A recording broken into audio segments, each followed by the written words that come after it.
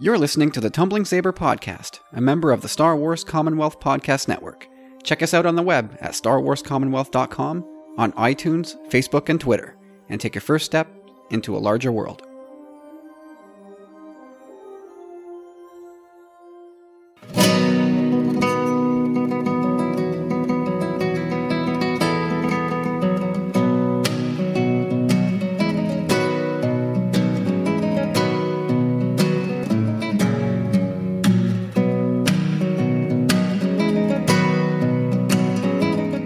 Hey everybody, welcome back to episode 80 of the Tumbling Saber Podcast. My name's Kyle. My name's Corey. And I'm as stoked as a bonfire at a surf beach. And a very happy Father's Day out there to everybody. I know this is a bit late, but we hope all the dads out there, dads-to-be, and sons of dads had a great Father's Day weekend. How you guys doing? You guys have a good Father's Day? Yeah, I'm beat. I have to say, my wife really shone brightly this year. I had a pretty epic Father's Day. Nice. Very Yeah, man, cool. it was excellent. You, Kyle? It was very quiet. I did not leave the house all day. That's nice. There's nothing It wrong was with not that. bad, yeah. I got to, hang around by the pool, vacuum the pool, get ready for the show, do a lot of things that normally I've got a couple kids hanging off me as I do it, and today I got to do it in relative silence. Nice. That's a pretty good gift. If I would have had things go my way, I think I would have rather liked to spend I would have liked for it to have been a rainy day and just spent it in bed all day in bed. But no. Actually, I had a pretty good weekend though. I saw you yesterday, Kyle, and that was pretty fun. We both scored pretty hard, James, yesterday on our Star Wars purchases. The second wave finally dropped in various stores out here. I didn't find any. I got two articles there, but they weren't that great. But my one big score is that I found Baze Malbus, which is like pretty rare and hard figure to find. So I was so stoked about that. Like, I literally gasped when I found it. I was like, "Oh my god!" And Kyle too. He hooked up some 40th stuff second wave, so it's dropping now, which is pretty sweet. So that was a nice little cherry on top on the Father's Day weekend. Nice, man. Good for you. Yeah, I said, you guys know I said I'm not going to get into the 40th anniversary stuff. It's not going to happen. It happened. And by the way, nobody believed a word of I'm not going to get into collecting. Anytime you say you're not going to get into it is basically you saying out loud to yourself something that you know is going to happen eventually. Well, I know that the collector bug is buzzing around me, but it hasn't sunk its stinger in fully yet. Like I've bought Full denial. Cool. because well, eventually the figures that I want will disappear, and I know I won't go on eBay to get them. That's not going to happen. But I did pick up Han Solo, which I passed up the earlier last week because the card was bent. So rather than picking up a bent card Han Solo, I waited. My wife actually found one for me. She picked it up. And then I was in the store. I was in Toys R Us a couple days ago. And I found Chewie as part of the second wave, as Corey mentioned. And I said, well, you can't have Han without Chewie. So I bought him. Now I've got the Wookiee. I've got Han. I've got the 40th anniversary Luke X-Wing pilot figure from Celebration. And I don't know. That might be about it for me. I know I'm going to pick up the Leia. And if I ever see Vader at a discounted price, I'll pick that up. But that's going to be it. I know I'm not going to pick up a Jawa. I just don't care. The Death Star Trooper guy, don't care. Stormtrooper, same thing. Yeah, man, C-3PO, R2, those, whatever. I'll live without those figures. But yeah, Corey, that's I'm gonna call him a liar. If I was editing the show, I'd use that sound clip from The Princess Bride where the witch starts screaming out liar. That was pretty good. Thank you. So I said you guys think that I'm gonna go for it and just get nuts and get all 12 or however many there are 40th anniversaries? I do know that is an outside possibility. If you did buy one or two more, you might end up with the whole set. But like to say that like I'll just live without them tells me that you want the droids, and eventually they will be yours. Well, I could say straight up, I lied. I said I wasn't going to collect the whole set.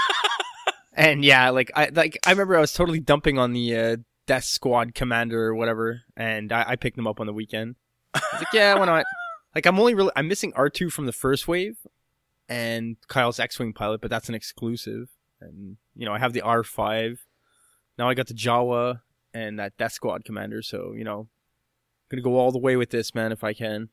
I just need a few more. I need like 4 more, maybe. No, that's awesome, guys. Yeah, no, I'm saying with 90% certainty that I will not buy. No, 95. I'm going deeper, man. I'm going to commit. I am not going to buy any more than Leia and Vader if I find Vader at a discounted price. If not, too bad. I'm not going to have them. If people want to buy them for me, that's a different story. I'll gladly accept. So you But are you will not see related me to in the Loopholes, store. your brother. Okay. That is true. Hey guys, quickly now. The best dads in Star Wars. James, what do you got?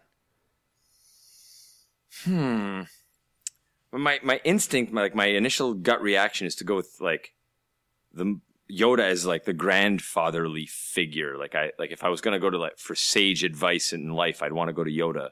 But I don't know if that's my best answer. I don't know if I had an hour or a day to think about it, if I would keep that answer. But for now, I'll say I don't think there's a more, sage, wise sort of trust in my experience kind of guy than Yoda. Well, that is a thoughtful answer nonetheless. Who knows? Maybe Yoda does have a bunch of little kids running around the galaxy. Maybe in his earlier years he was quite the Yaddle. swordsman in a different way. And maybe Yaddle is his daughter, and she's half his age. So there you go. Yaddle is Yoda's daughter. We're gonna run with that. You heard it here first. Corey, what do you got? Who's the best dad in Star Wars? You want me to give you, I think there's one definitive answer. You want that first, or you want a few shout-outs first? Build your way up to it. All right, let's go. Jabba might not be that too bad. In the Clone Wars movie, in the animated movie that was the premiere of this series, he seemed to care quite deeply about his son. But yeah, Slamo, no, it's just a shout-out. Django and Boba had quite the relationship. He was a single father. Seemed very much. Django wanted to be a dad so badly. He was willing. He did forego the best part of having kids, which is making the kids in order to have one. Yeah, pretty much. Yeah, so Django definitely makes the list. And he cared a lot. You could tell he seemed to really care about Boba. But at the same time, throwing the kid in the mix like that and having him, still very shady and not very ethical and not very safe for. Well, he loses points for having him at the Geonosis arena for the execution. That's not a thing you should make your kid witness. So you lose points for that. And he's right off the list for naming him Boba. Boba. Yeah. Come here, Boba. Not a cool name. I got to give you that. All right, Corey, keep going.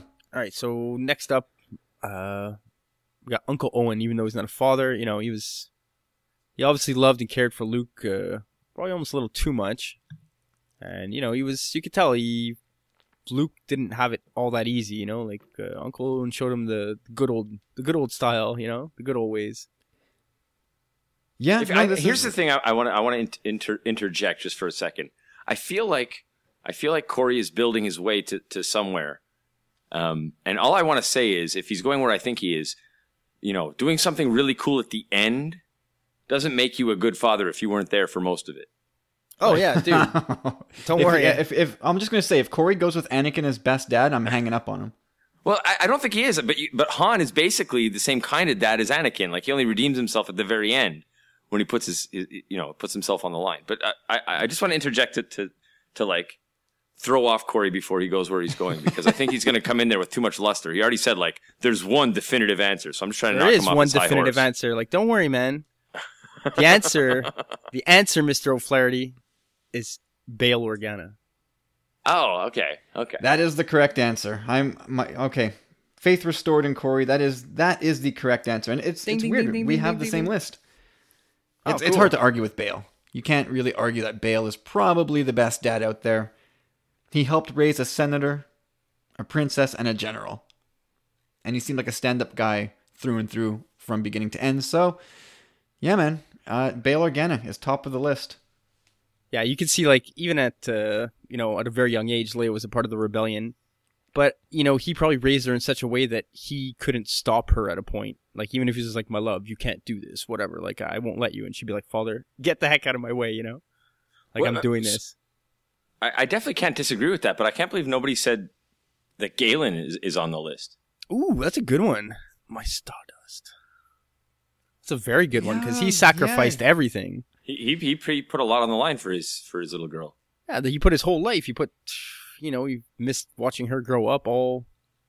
Well, he was. If you read, I mean, you can take what you want out of Rogue One, but Catalyst gives a much clearer, or I guess more complete picture of his father, his presence as a father, and he was a very distracted father. He clearly loved his daughter, and he spent time with her when and where he could, and he was very affectionate and loving. But for the most part, he was mostly distracted by his work. Yeah, he's kind of like away for periods at a time and working weird. Yeah, I know what you mean. Well, the intentions were there, the heart was there, but the mind wasn't. So, yes, I think Galen should have been on the list. Probably could have bumped Jango. I think he's a better father than Jango. Or Jabba. Jabba. Let's be for real. Jabba has no place on this list. I bet you. Well, no. Jabba, no. It's a straight no. But yeah, no. Good call, James. I'm glad you kind of got Galen in there at the last minute. He deserves to be on the list.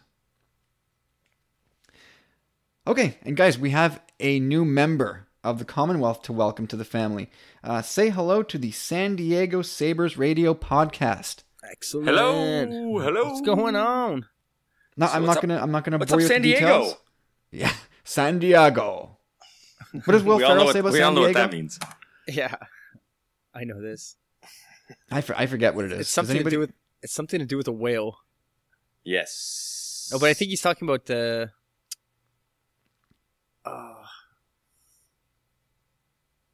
You're taking the winds right out of the sails here, buddy. Yeah, sorry, I'm not Right. googling it. So Anyway, welcome to the San Diego Sabres Radio Podcast. A very unique show, as they focus a lot on his lightsaber combat technique, fencing, and dueling skills.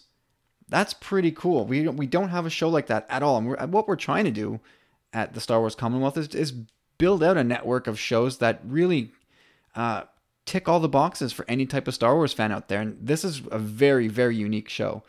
And well, you know what? We got a little audio clip here from Steve from the San Diego Sabres.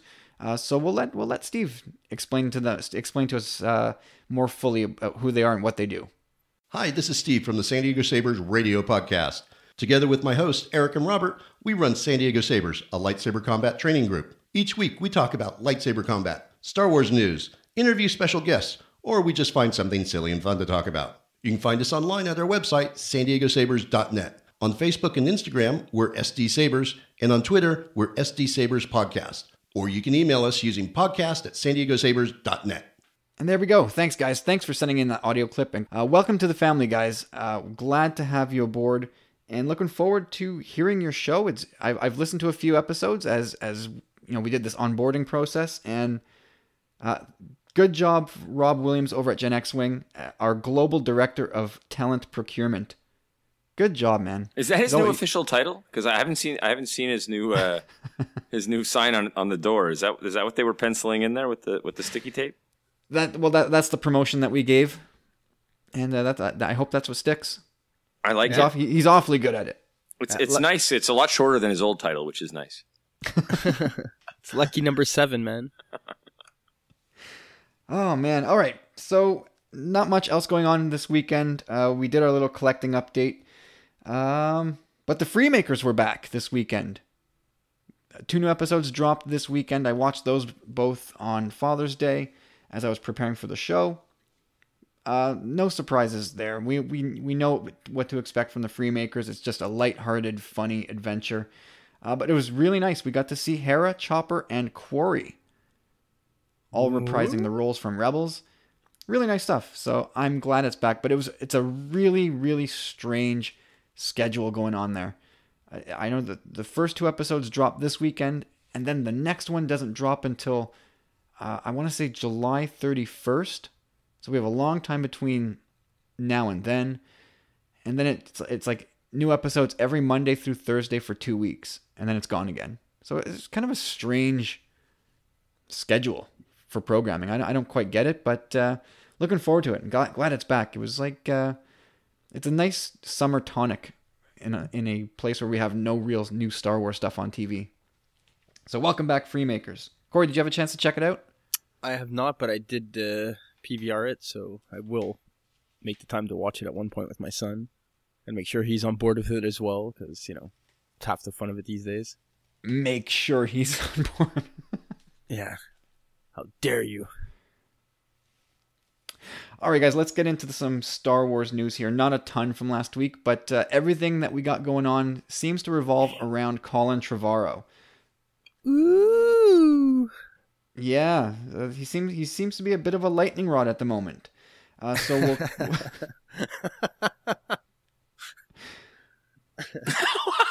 That's so good. I don't know. It just makes Corey, so much sense. You seem particularly...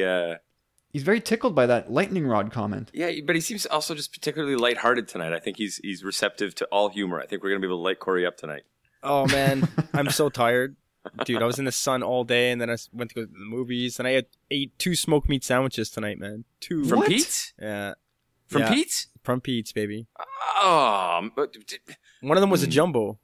What is wrong? What the hell? aren't we doing that tomorrow? I don't know. That was the plan. It's smoked meat spaghetti tomorrow on special. 2 for 1. Anyway. Why would you eat 2 smoked meat sandwiches on a day where it's 35 degrees Celsius? It was his Father's Day.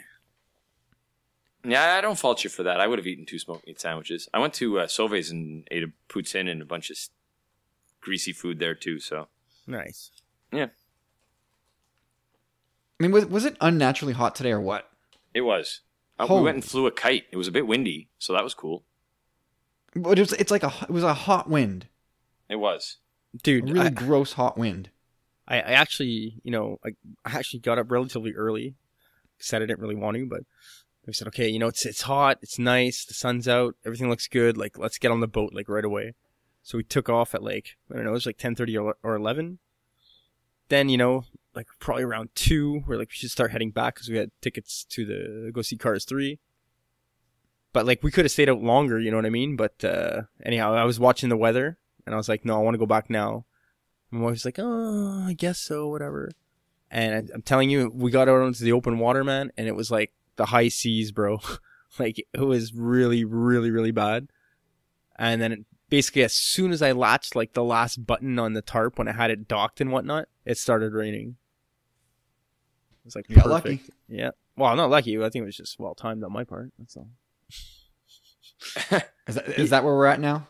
It'll be You're skill a when he veteran of the brings it seas? in early. It'll be skill, and the days he gets caught in the rain, it'll be bad luck. Uh-huh. That's where we're at now. He's an ace pilot on the water after, 3 trips out? No, I just kind of paid attention to the weather patterns and played my. He's so in tuned with nature and the seas that he can tell the weather. He Well, knows. He feels it in his bones. You could tell. I could Plus, tell he has something that was app. brewing. GetOffTheWater.com. The wind. Now, everyone else stayed, whatever, but the wind was really picking up, and I don't know. I just didn't like what I saw, and it was better then than to wait. So I did get. Should we do lucky a bit, a whatever. weekly ding report? Any more dings on the boat No. that we should know about? No, everything's been going pretty good. Today was You're pretty not crazy. holding though. out. No, I feel Today- like he's holding out too. I feel like if there was a small ding, I don't think he would tell us. no, there's no Yeah. things. I'll tell you, there were some close calls today, though. Some people, my anchor was firmly set, so I wasn't moving, but I was in that bay again, and there's the water is probably just a bit over my knees, okay?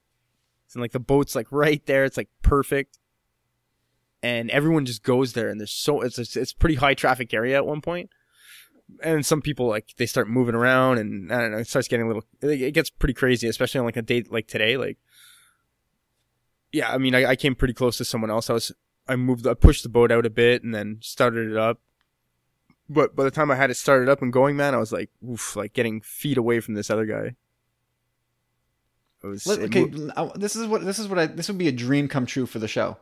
If you ever ding the boat up while you're out on the water, I want you to call me on Skype so I can record your the panic attack on the water, and then we can put it back in the show for the audience. Yeah, well, let's do that. I don't even have Skype on my phone, first of all, and I'm sure that would be my first. That can be thought. rectified in probably 20 seconds.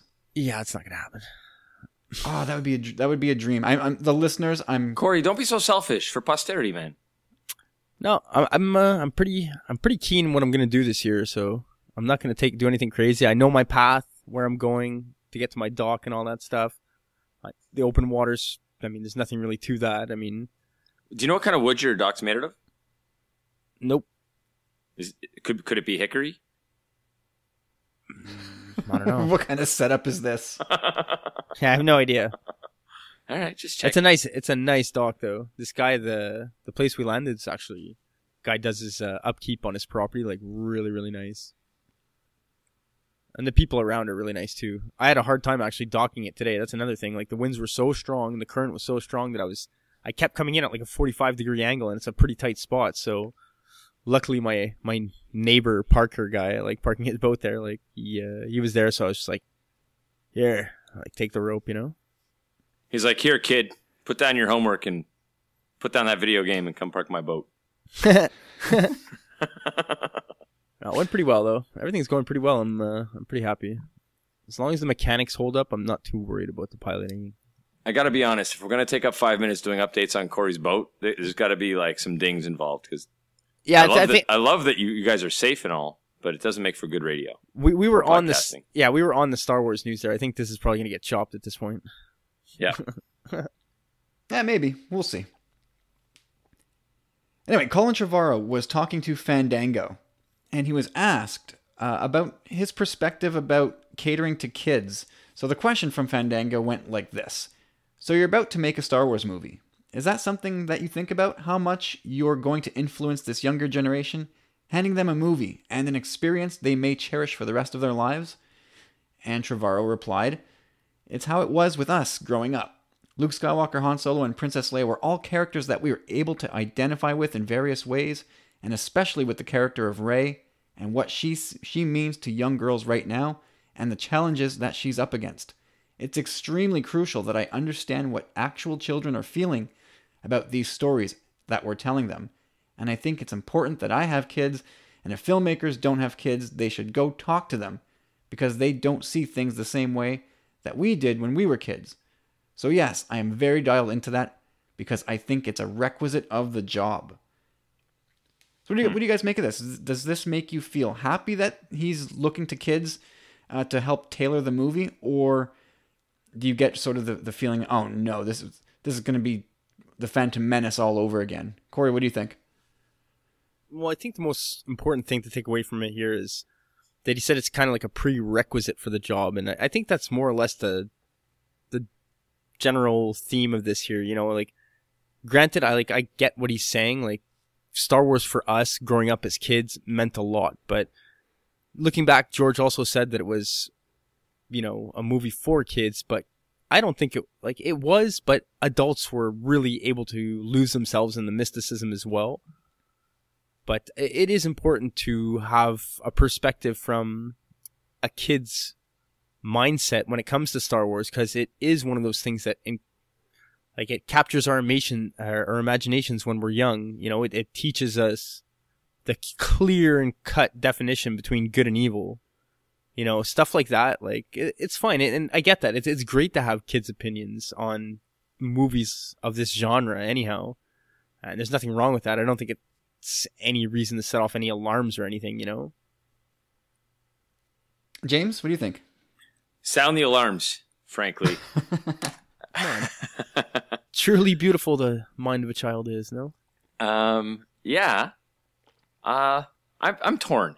I see both sides. On the one hand, I'm like, yeah, that's good. Get feedback and be open-minded, and it can be a good thing to want to do what the fans want. On the other hand, a big part of me is like, what kind of stupid way to make a movie is that? Like, either you have a story you want to tell, or you don't. And so, like, part of me doesn't like if it's over tailored, or they don't know where it's going because they're going to leave it up to see how everybody feels. Because there's a bunch of expressions, but like if you try to please everybody, it doesn't work out for anybody in the end. And I think that's definitely a danger if you don't have some at least really strong ideas as a baseline to where you want the story to go. I don't mind if you tailor the details, but yeah, they should at least have a strong idea as to where they think this boat is headed. Yeah, well, I mean, I interpreted this as not that I'm looking to kids or my kids or anybody else's kids to shape the story, but to how can I make this accessible and digestible for kids? That's what I took out of it. Maybe I'm reading it completely wrong. It's hard to see exactly what he means without hearing the whole interview or hearing the audio from it. But for me, I mean, getting kids into Star Wars is, well, he said it's a requisite of the job, and I tend to agree. It's critical. It's essential to the franchise. And I think if you're going to bypass kids to cater to us as, you know, middle-aged guys who grew up with the movies and who many fans came to believe that the movies ought to have evolved with them, and that's why a lot of fans were so pissed with the prequels. To me, you may as well roll the whole thing up and call it a day, because this will be controversial, but Star Wars will die on the vine if it doesn't inspire kids or trigger that sense of fun, wonder, and imagination that it did for us as when we were kids. Like, if that doesn't happen for kids now, then 20, 30 years from now, Star Wars will be forgotten except for us old folks in the homes, you know? Oh, 100%. Like, that's it. They gotta reinvigorate and capture the imaginations of this youth, you know? Well, yeah, I mean, that's it. You gotta make, to me, that's right where I thought Trevorrow was going, is that these movies have to be easily consumable for kids. And like I said, when I sent a sound clip over to Gen X-Wing when they were doing their 40th anniversary special, that what's great about Star Wars is that it's like an onion, that on the surface it's, you know, black and white, good and evil, very simple story that, you know, built around really common themes that we've told as stories for thousands of years, but with really striking visuals. But then as you peel the layers of the onion, you get a little bit deeper and see sort of the deeper intricacies of the storytelling. And that's where as adults we go, oh man, this is so much cooler than I ever thought as a kid. I never understood how this and that worked as a kid. I just waited for the bad guys to get killed. And I think Trevorrow is kind of getting towards that. How can I make it work on multiple levels? Instead of just, because I'm sure he's perfectly capable of making it work for you and me, but how does he make it work for his kids? I think that's the big question. And I've never saw anybody ask Rian Johnson the same question, because to me his movie looks like the one least catered or accessible to kids. And of course we haven't seen it yet, but just from what I've read and what I've seen, I don't know if you guys agree, but his seems to be the one that might be the most heady of the movies yet. What do you guys think? Well, yeah, I think we've said that almost since prior to The Force Awakens, right? Like, it's the middle story, it's the empire of this saga. It's gotta be a little... I'd say Rogue One as the spin-off too is sort of maybe an outlier in terms of hitting the kids market. I think there's a lot of movies, Star Wars movies that do better. But yeah. Yeah, you're right, James. Rogue One does not do much for the under 10-year-old set, I don't think. I mean, maybe I'm wrong, but I think that's probably once you hit 12 years old, I think that's when it really gets you going. I think it hits hard on the teenage. Yeah, that's set 12 to 18. I think it's smack dab perfect bullseye. But I think it misses the mark a little bit for 6, 8 year olds. Yeah, the sense of fun wasn't there. 8 to 12, I could see kids getting into that. At least when we were kids, anyhow. I know the times have changed there, but between 8 and 12, we would have been reenacting that story big time. Yeah, I mean, you might be right. Anyway, so I'm relieved. I mean, just to wrap up on the kids thing, I'm especially with Rey. I'm glad that he's got his eyes open and is especially zoned in with Rey here. She's critical for so many ways, not just to the story of Star Wars, but as sort of a iconic character and somebody who's like moving the needle in society for female protagonists. It's so crucial that he get her arc right, and he seems at least to be aware of his responsibilities here, which makes me a little bit relieved. But we'll move on to the second Trevorrow piece here. So his movie Book of Henry dropped last weekend, and it is getting torn apart. Absolutely destroyed by critics and fans alike, to the tune of like 25% on Rotten Tomatoes. It's getting crushed.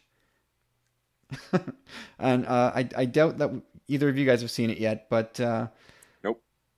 So, and I don't know based on these reviews if I ever will. And there's something to be said for seeing a movie for yourself before, adopting what the critics and fans say. But geez, this one is coming back almost unanimous as a big steaming pile of poo. But ever since Trevorrow was named as the director of Episode 9, we've all kind of had one eyebrow up at this guy going, really? Because he made a popular dinosaur movie? And then, of course, that wasn't the whole story. He got singled out and selected because, yes, partially because he made a great, spectacular, action-packed flick with Jurassic World that made tons of money, but also on the strength of his indie movie called Safety Not Guaranteed. So I don't know if the thinking was, we'll give this guy the benefit of the doubt because he can direct a blockbuster, and he's also got the indie quirky thing going. So mash those two together, and voila, you've got Episode 9, and it's going to be amazing. But people are scrutinizing his work. And before we get any deeper, should we be worried that his latest movie is a big pile of crap right before he's about to get into director's chair for Episode 9?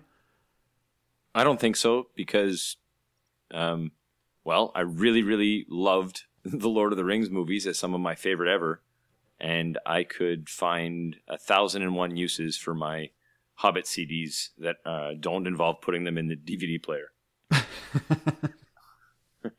That is a good point. Corey, do you feel the same way? Say the question again, sorry. Welcome back, Corey. Hey, no problem. Oh man, we're talking about Colin Trevorrow. Yeah.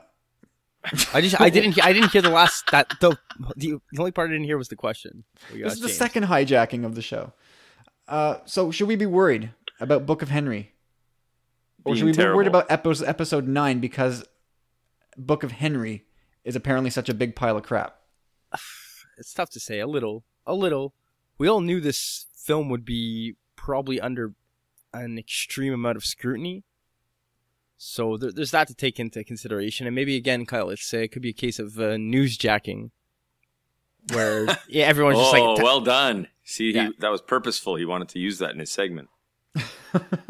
No, but I'm on that same accord of Kyle. Like, I'd like to see the film first before kind of making any judgments. But in the same right, I did go ahead, like, I think it was last week or the week before, I watched the trailer, I think twice or three times, and it's quite odd. The subject matter is very weird. Like, it's got, I don't know, did you see the trailer, James? I haven't. And okay. Based on the reviews, I may not see the movie, but... Well, to me, it doesn't really matter. Like, the directors, I don't like everything every director's made, except maybe Clint Eastwood. I don't know if he's ever made a bad movie, but some guys, lay some eggs, or not everything's to your taste, and that's not a problem for me. Well, just the subject matter in short, it's just basically like the super genius boy who kind of like such a nice kid finds out his neighbor's being sexually abused. The cops won't do anything, or they can't do anything because this guy's like the bad guy's like too smart, and the kid decides to take it upon himself to do something about it with his mom, and he's kind of telling his mom everything to do because he's like this super genius boy, but so again, like right there, the subject matter is quite odd. I'm kind of surprised that he stayed with a project like this once having known that he was doing Episode 9. Well, he'd been working on this movie for like 10 years. It was a passion project for him. This was his baby. I mean, he didn't write it, so some of the blame, I'm sure, lies with the screenwriter and the story maker himself, but ultimately, the director always gets the credit or blame. But anyway, I agree that, most of the time, a director is going to have ups and downs in his career. I mean, let's look at, a little closer to home, Irvin Kershner, who directed... For most people, might be the best Star Wars movie ever, and maybe never will be topped in Empire. But he also directed a steaming pile of crap called RoboCop 2. This was after Empire. So a director's path is not linear. As James, you talked about Peter Jackson. He got a lot worse after, well, you could probably say after Fellowship, right? That's totally what I think, yes. So things have been sliding downhill for Peter Jackson ever since then. The more of himself he puts in his movies, the worse they are. Like, I like when he's really, really super respectful and afraid to piss off fans, like he was at the beginning of the Fellowship movie. See, my main thing that I've been thinking about recently is, you had touched upon it earlier, Kyle. Why Trevorrow? Like, what is he bringing to the table here? And, you know, the only one thing I can kind of throw at the wall, and maybe it's going to stick or not, you guys probably aren't going to like this, but the one commonality I've seen so far that I kind of pieced together myself was looking at that movie, Safety Not Guaranteed, and Rian Johnson's Looper. Like, they both have to do with time travel.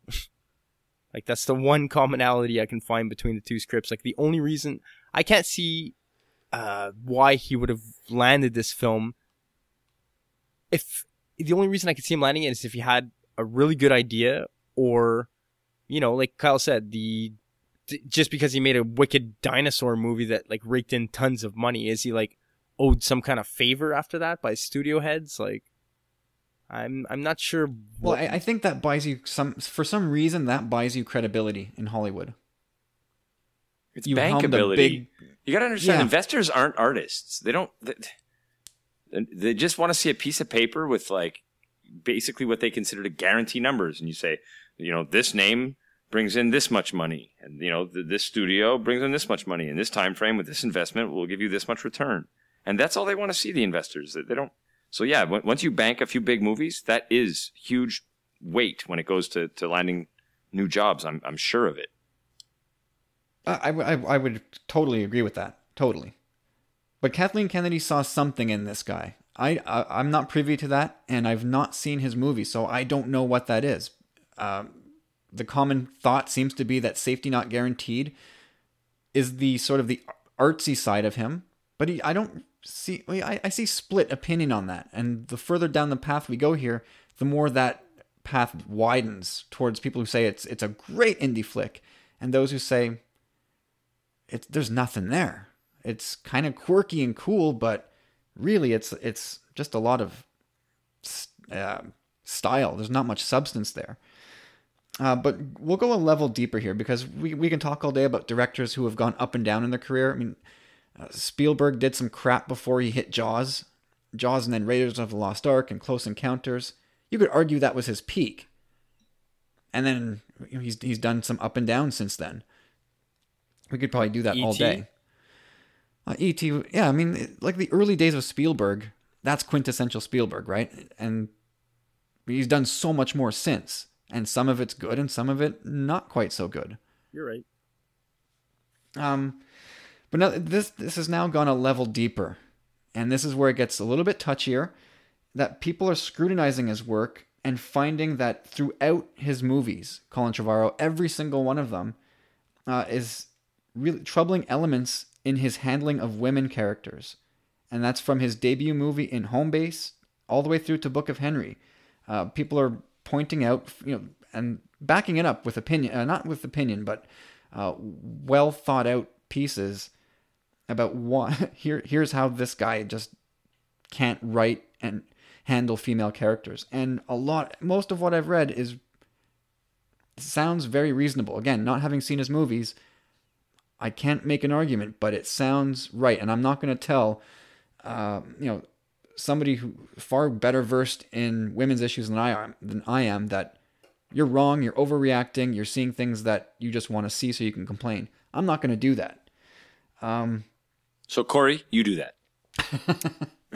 Yeah, no, I can't comment too much. I haven't seen a lot of his earlier works and whatnot. Reading this article, there was one that was kind of a bit of a slap in the face about.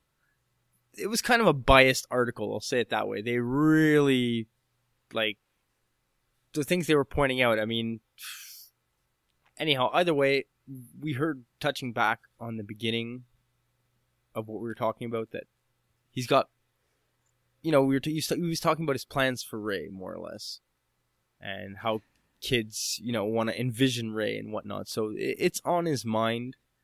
Again, the track record's making me a little skeptical again, and making me question Disney's decision a little. But you know, I got to go with it.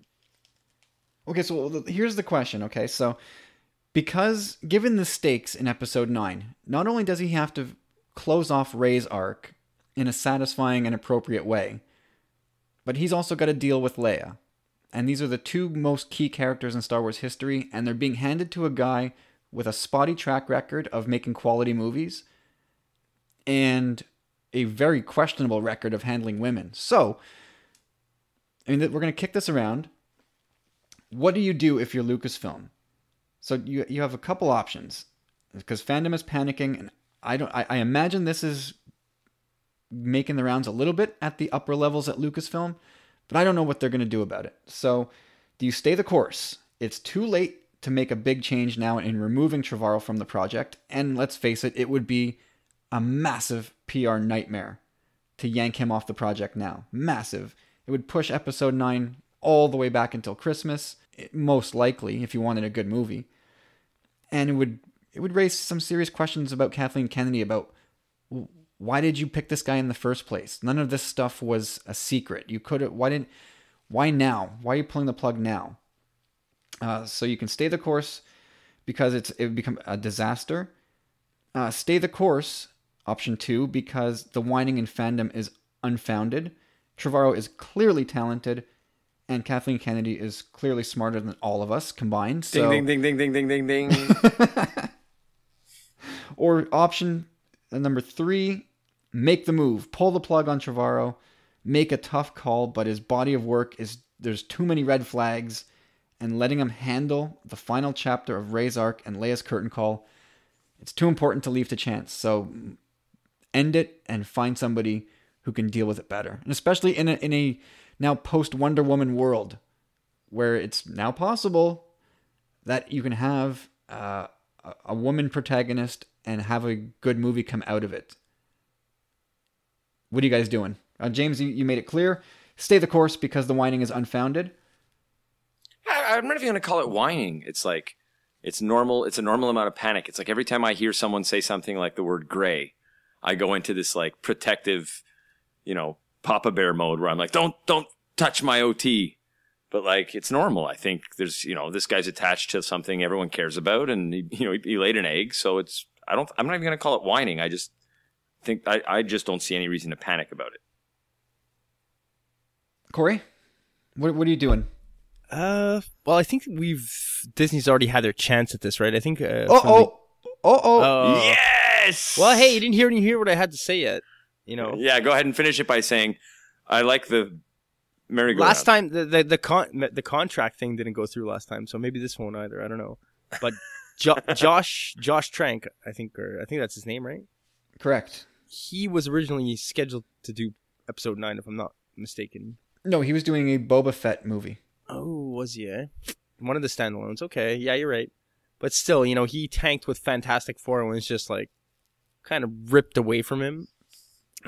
You know, well, he was having all kinds of erratic behavior on the set of Fantastic Four, and it was much earlier in the development of the Boba Fett movie, way earlier. So Lucasfilm had time to pull the plug.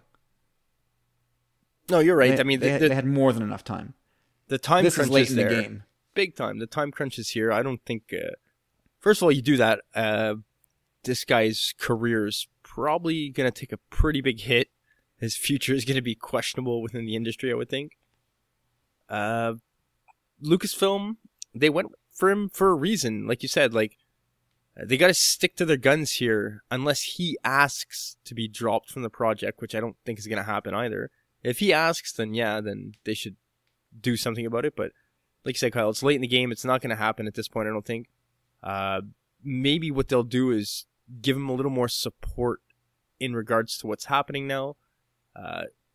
Something really weird about you said this to me, Kyle. I always thought that they had, James mentioned this earlier, I thought there would be a general storyline for 7, 8, 9, but it doesn't seem like that's the case, and that each director and writer has got to run within the direction they so see fit.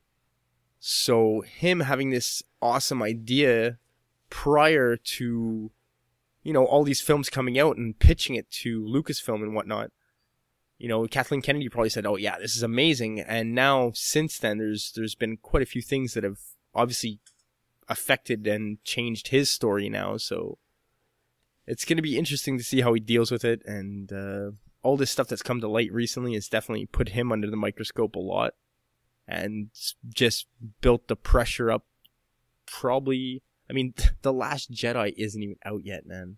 We still got like 6-7 months for that, and we're like freaking out about episode 9. Well, if you're going to freak out about it, it's now or never. So we got to get our freak out now. No, I think either way, they got to stay the course like you guys and just offer him whatever additional support he may need to get the project done. You know, like even if he says, you know, like I'm about to tap out, guys. Like, no, like we'll keep your name on the project and all that stuff. Just, you know, we'll help you write it. Well, whatever it is you need, we're gonna get through this together, kind of deal. He's not tapping out. There's no way. I can't imagine anybody taps out on these projects. Well, I'm mostly with you guys. Like, I'm not worried about the varying quality of his movies. Like, Book of Henry got a crap review. Jurassic World is hit and miss. Safety not guaranteed. They have fans. They have detractors. Each of them.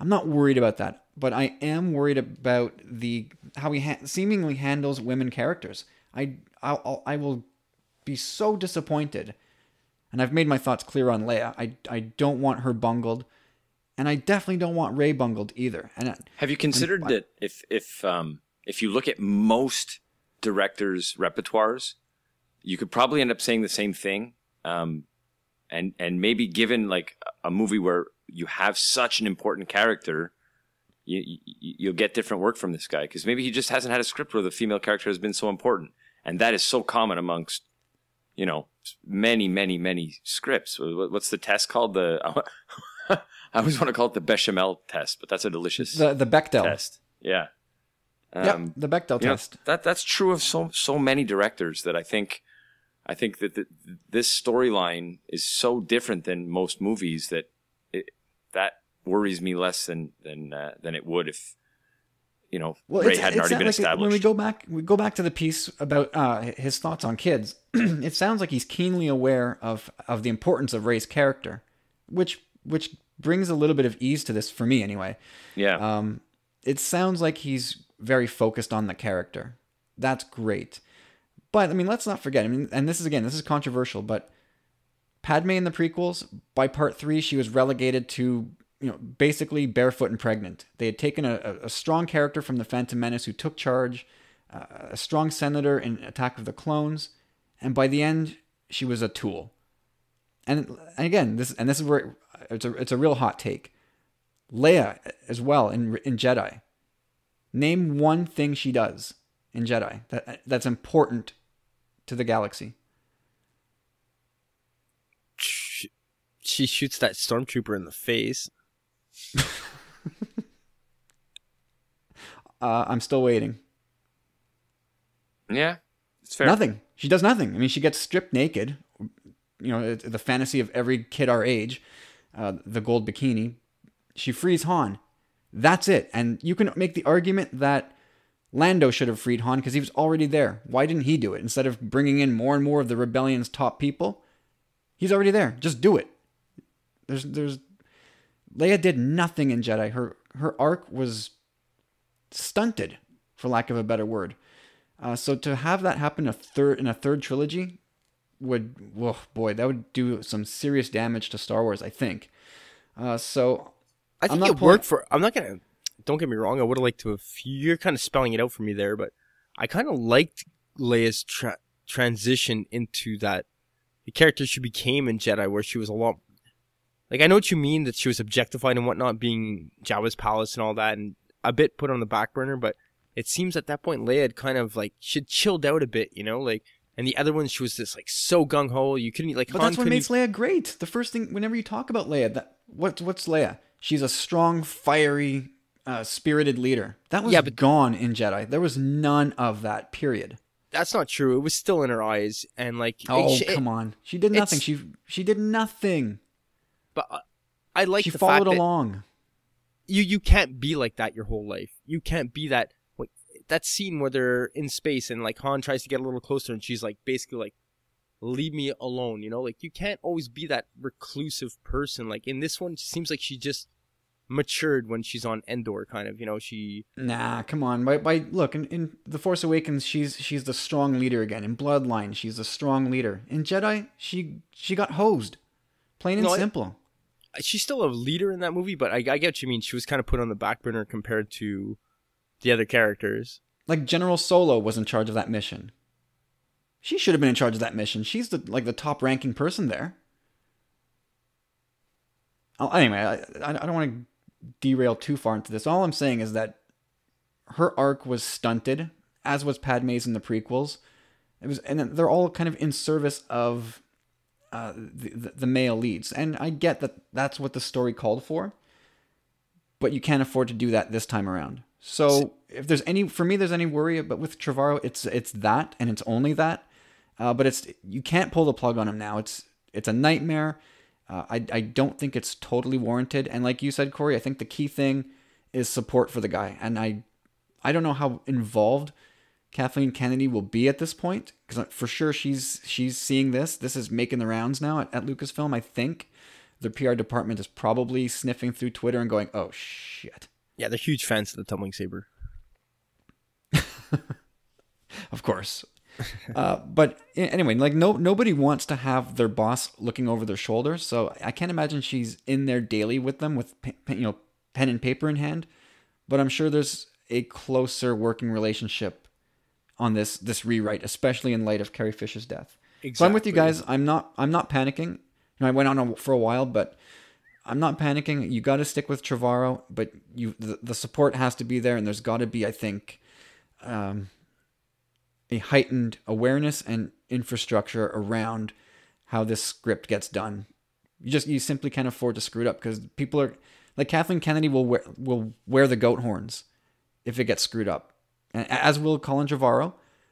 But Kathleen Kennedy will take a big hit if this gets screwed up.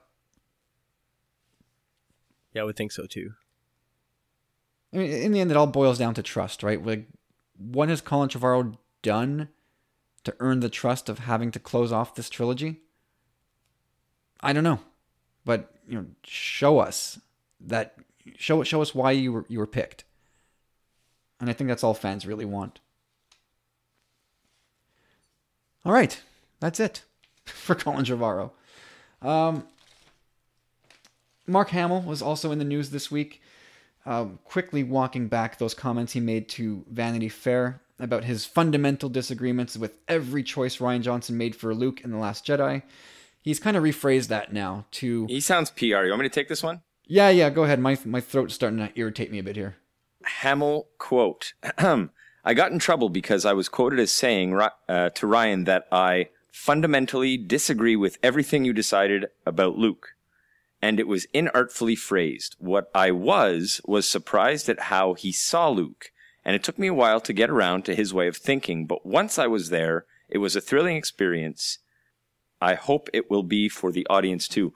It just sounds super pro. Like that's just the right thing to say. And Hamill's always been a pretty damn professional. So I'm not at all surprised.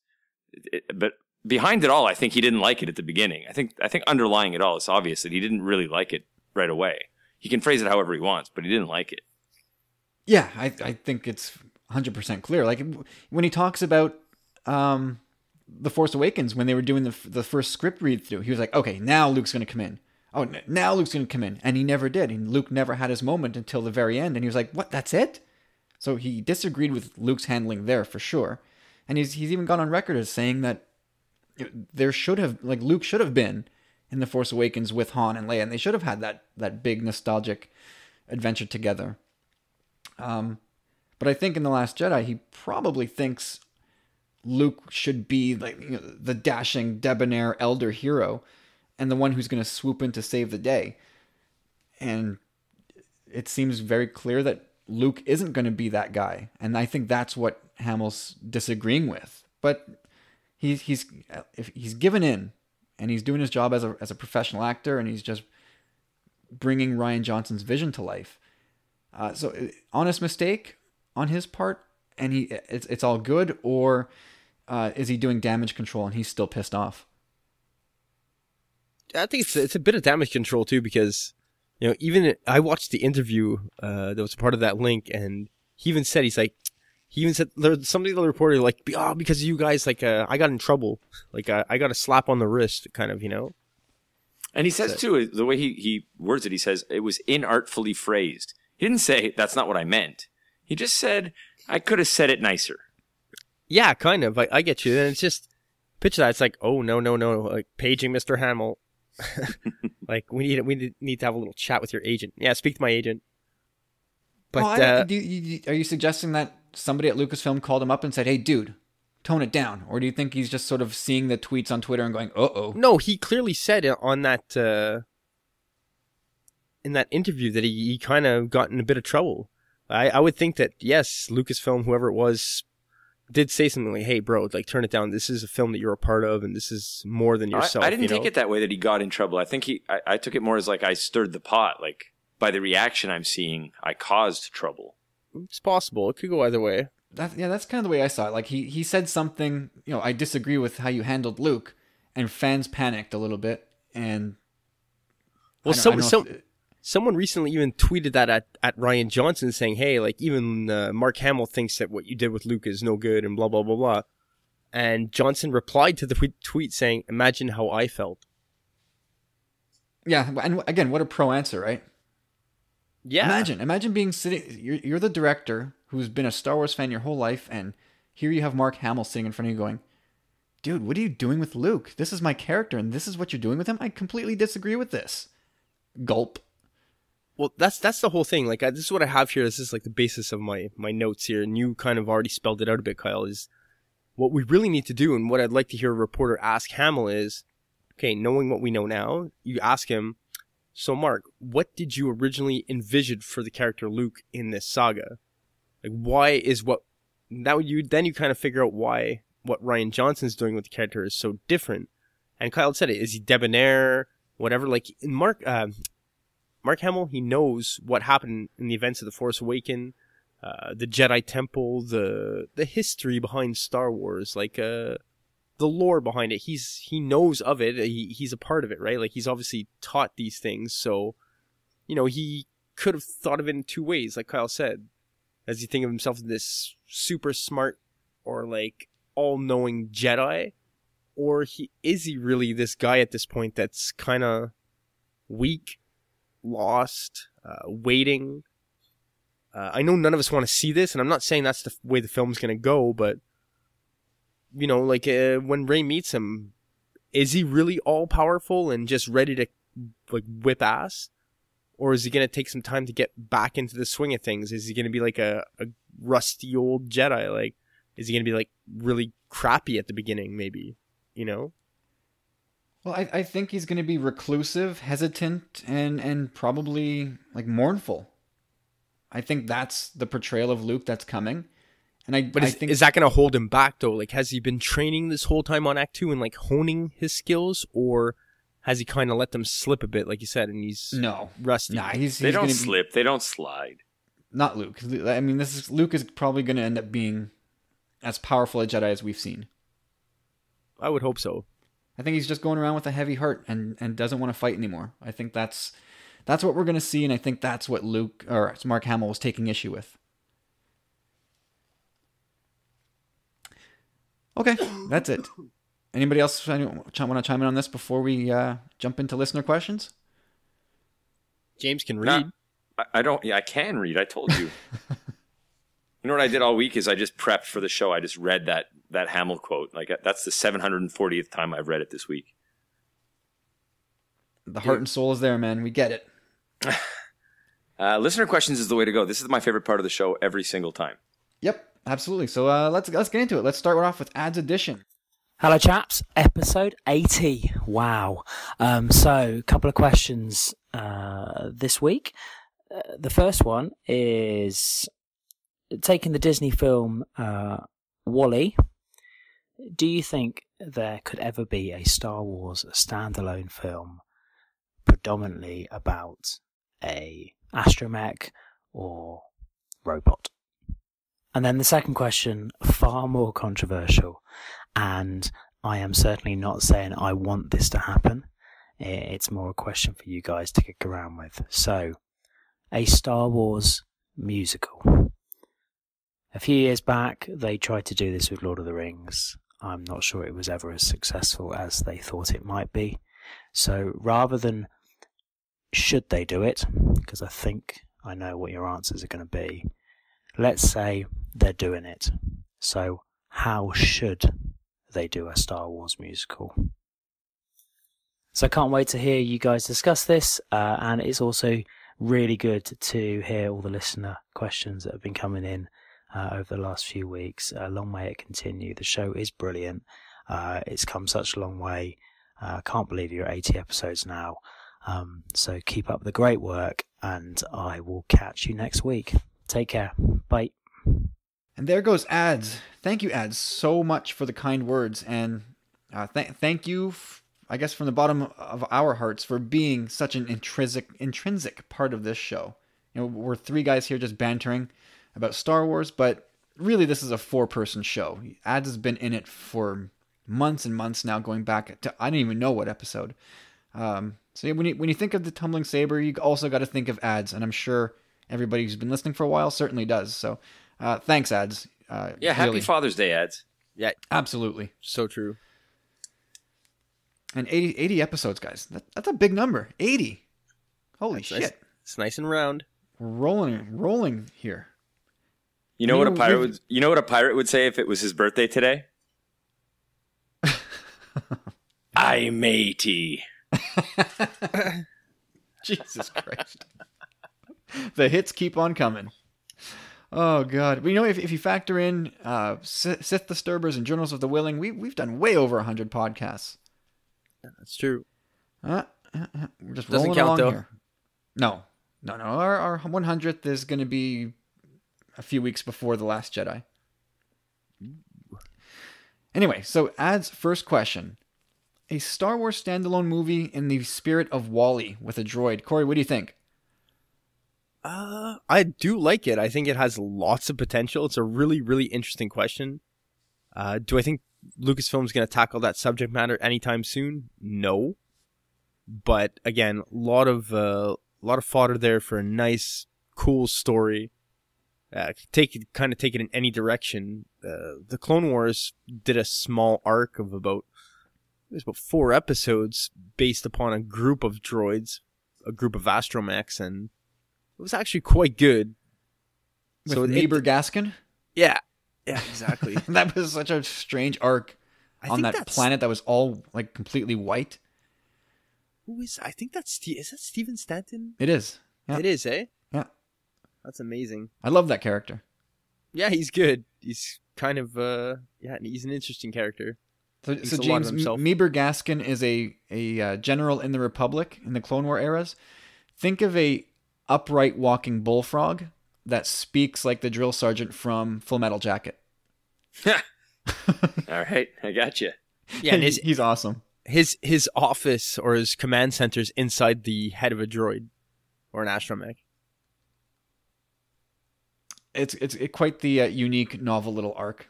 But yeah, no, that was Steven Stanton.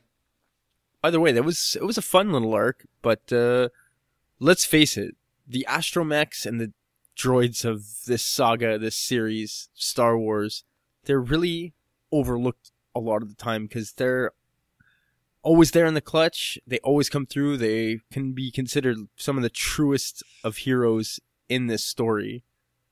So, like R2, it just seems like he's one of those. It's almost like he's like that dog, like Lassie's, that's just so smart that he's totally on the same wavelength as you, or even above that. Like he's 2 steps ahead of the game, kind of, you know. So there's that angle you could take on it, and like I said, there's lots of interesting story arcs that you could take with that, like them coming to get their free will, whatever it is, you know. Like it's an interesting thing. I don't think they'll do it, and if they do it, I would like them. Do. An animation would be cool, you know, a nice Disney, Pixar, Star Wars crossover, maybe. Was that a save? Did you save yourself with the Disney comment by wrapping in Pixar and Star Wars and all that? Sure. No, he didn't, 'cause it would because still he be didn't a mention Lucasfilm Lucasfilm thing. at all. Yeah, you didn't mention Lucas. Okay, that's another $2. Okay. Yeah. I'm okay with that. We're going out soon anyway, right? It's supposed to be this week. Supposed to be tomorrow and supposed to be smoked meat, you dummy. Nothing was decided last I saw. I was all like, we'll discuss. That's all I said. Oh man, that's amazing. You were talking about a Star Wars movie, and you mentioned every part of the company except Lucasfilm. Awesome. I'd like to say you were doing it on purpose, but I don't think you did. Who knows? Oh, that's incredible. James, what do you think? Do you think there should be a droid standalone movie similar to WALL-E? First of all, I mean, have we all seen WALL-E? Yes. We love WALL-E, right? Yeah. I good movie, I man. quite enjoyed WALL-E. Yeah, I mean, it's terrific. But I'm going to say no, even though I really liked WALL-E. That WALL-E has already been made. And I'll loophole it and say, like, I could see them doing a standalone movie where a droid was like one of the main characters, like maybe Cassian and K2SO. I could see that movie being made. But a standalone where it's just, about a droid or a couple of droids, I don't see it happening. I don't know if I want to see it happen necessarily either until they knock off a whole bunch of other higher priority movies for me. I'm going to echo that, James. I say you're not going to do a WALL-E style movie simply because of the plagiarism you'll be accused of from your parent company. Like you said, WALL-E's been done, so don't do it again, especially since you're owned by the people who did WALL-E. But I can see, and I think they probably should do so. Ads, this is on you, man. You should take credit for this. An animated movie featuring a main cast of droids, and there would be periphery characters who are not droids. But I think you should limit the humans in this and make it primarily about the droids. Make it fun and light, and an easy storyline that I thought of in The Force Awakens. C-3PO is the head of the Resistance spy network, consisting of droids across the galaxy, and we see the droid at Maz's castle. When that droid sends in the message that Han Solo and Rey and Finn are all there at Maz's castle, he's radioing C-3PO. That's sort of information like in the script or novel. So I could totally picture a really fun and funny droid movie with C-3PO, struggling to set up this network with incompetent droids, and it would be hilarious, I think, to see him going across the galaxy with R2, or not, I guess R2 wouldn't be part of it, but with BB-8 and setting up this network of spy droids. I think there could be something cool there, and you wouldn't have to treat it like, oh, this is the movie for 2020, and everything's focused around that movie. I think you could just slip that in during the summer and still have a standalone movie come out that year. Like, it's just a bonus thing that year. I think that could and should happen. I like what you said there. I'm kind of exactly like I'm on the same page as, you get 4 or 5 droids together and you make them the main characters. You have periphery characters and just go from there. Like, there's so many ways you can take this story, and it could be light, funny, like you said. Well, the C-3PO one-shot about the red arm, that I don't know if that was sort of a litmus test for that concept, but the tone was sort of off. It wasn't funny really at all. Whereas I think if you take a little bit of a comedic angle and slap it on to these droids, I think you've got a winner there. Frankly, I like how you threw BB in there at the last minute, BB-8, but I was thinking, I kind of have here, would you guys ever want to see, or, in the future, I guess if they were going to tackle the subject matter, it would probably boil down to R2 and 3PO, no? A standalone with R2 and 3PO? Probably. Well, you know what? That movie would be aimed squarely at kids. And I hate to say it, but BB-8's the new R2. We still love R2, and he's still our guy, and you run a poll, and all the time R2 comes back as the winner, but kids aren't voting in that poll. Right now it's BB-8, and I think that's the droid that gets built around in the future. Just my 2 cents, but I think any movie that they did in this respect would be focused on BB-8, with C-3PO being that the narrator, so to speak. Well, at least they're with the Resistance. And remember that story we had heard a couple weeks ago where JJ tried to squeeze him into the Falcon with Rey, and Chewie to go pick up Luke and leave R2 behind. Correct. Yep, no, that didn't make any sense. But and you know what? Carlos would love to see that movie.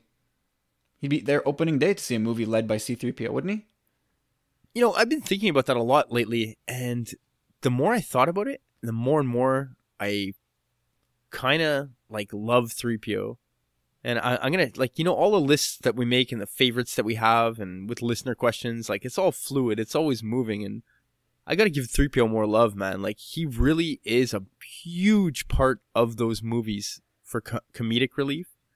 Like, he's there when you most need him, you know? It's like these tenses of situations, and then he's just there to Panic. kind of disarm the tension in a way, you know? Like, make you laugh in these situations where you're like, oh my God, you're so tense. And then he says something, you're just like, you're laughing, you know? Like, Did you say disarm as a pun?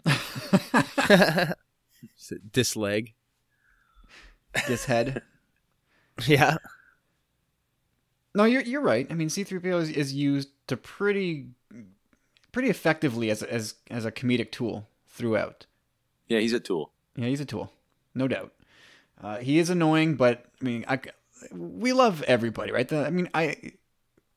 From the good guys to bad guys and everybody in between, you kind of love these people after a while, even though some of them are just total a-holes.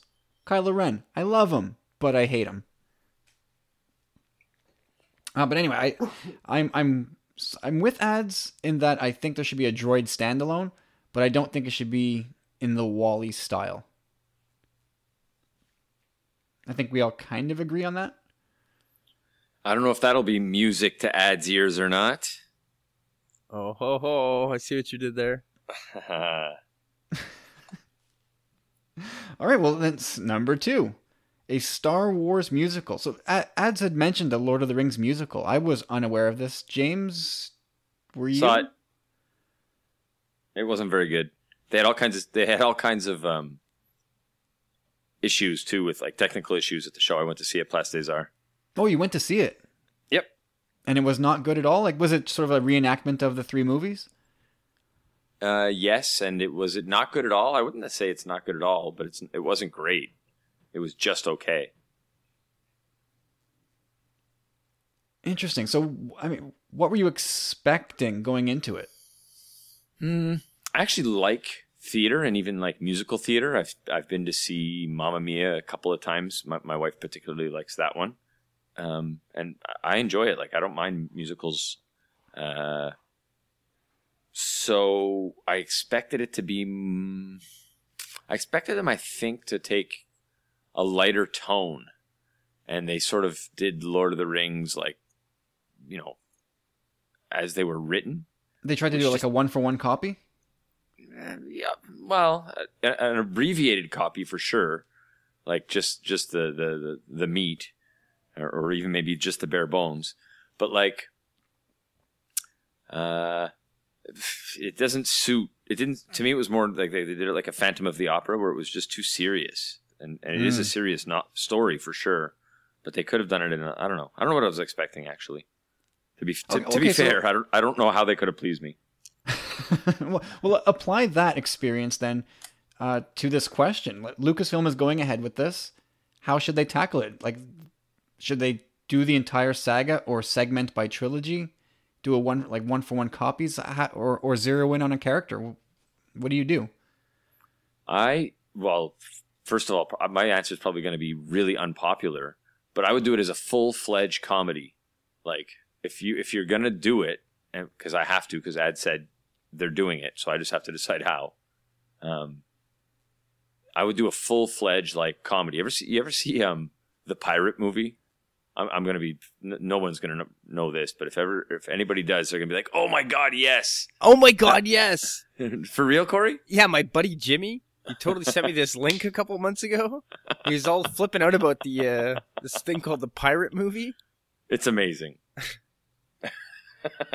Anyway, it's super dated now, but like it's it might as well be Mel Brooks.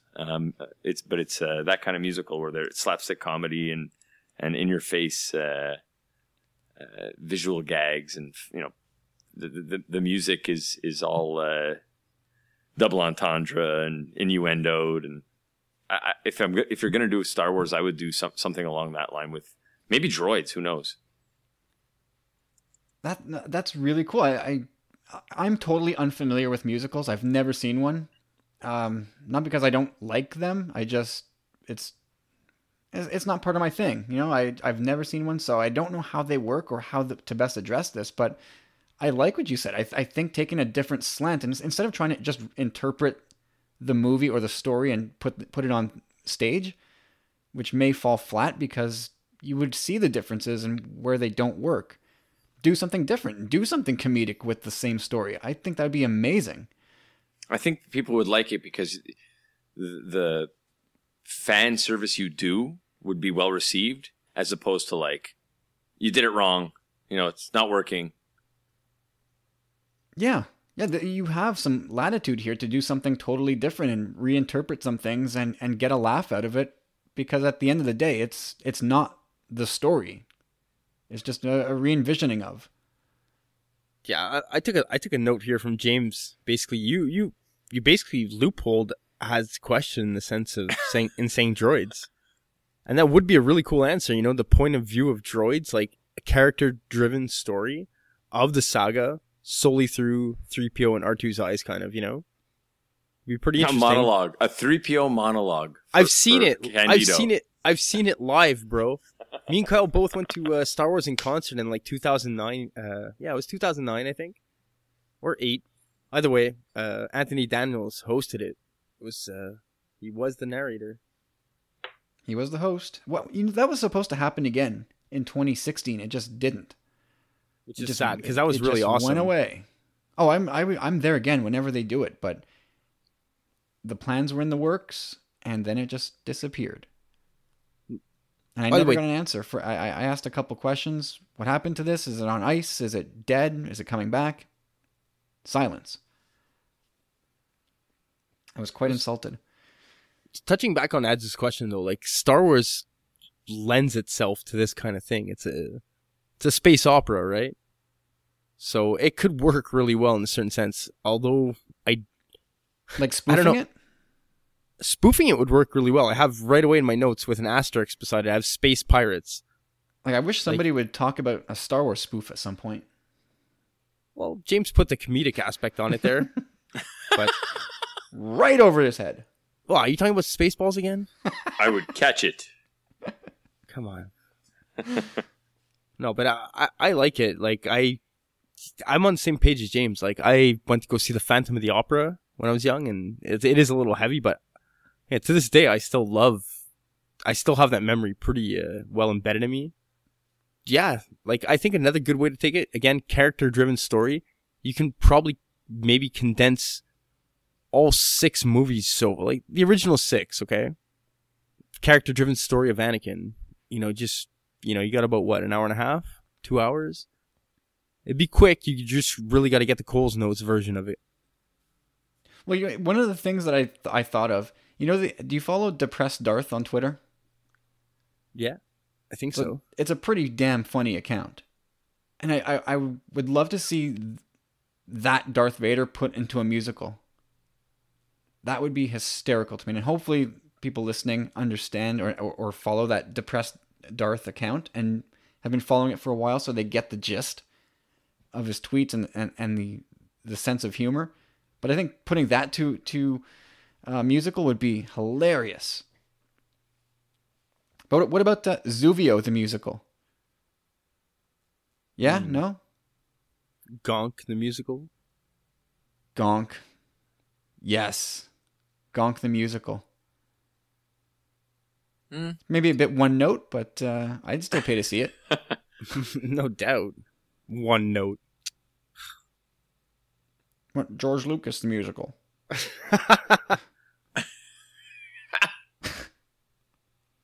That would be downright awkward. It would be pretty cool. You see him like writing the script and like going crazy, making A New Hope. Yeah, it would just be him like at a desk with like hunched over writing the stuff, and then like the stage light would be his imagination, and the scenes would act out in his head. Having palpitations. Palpatine.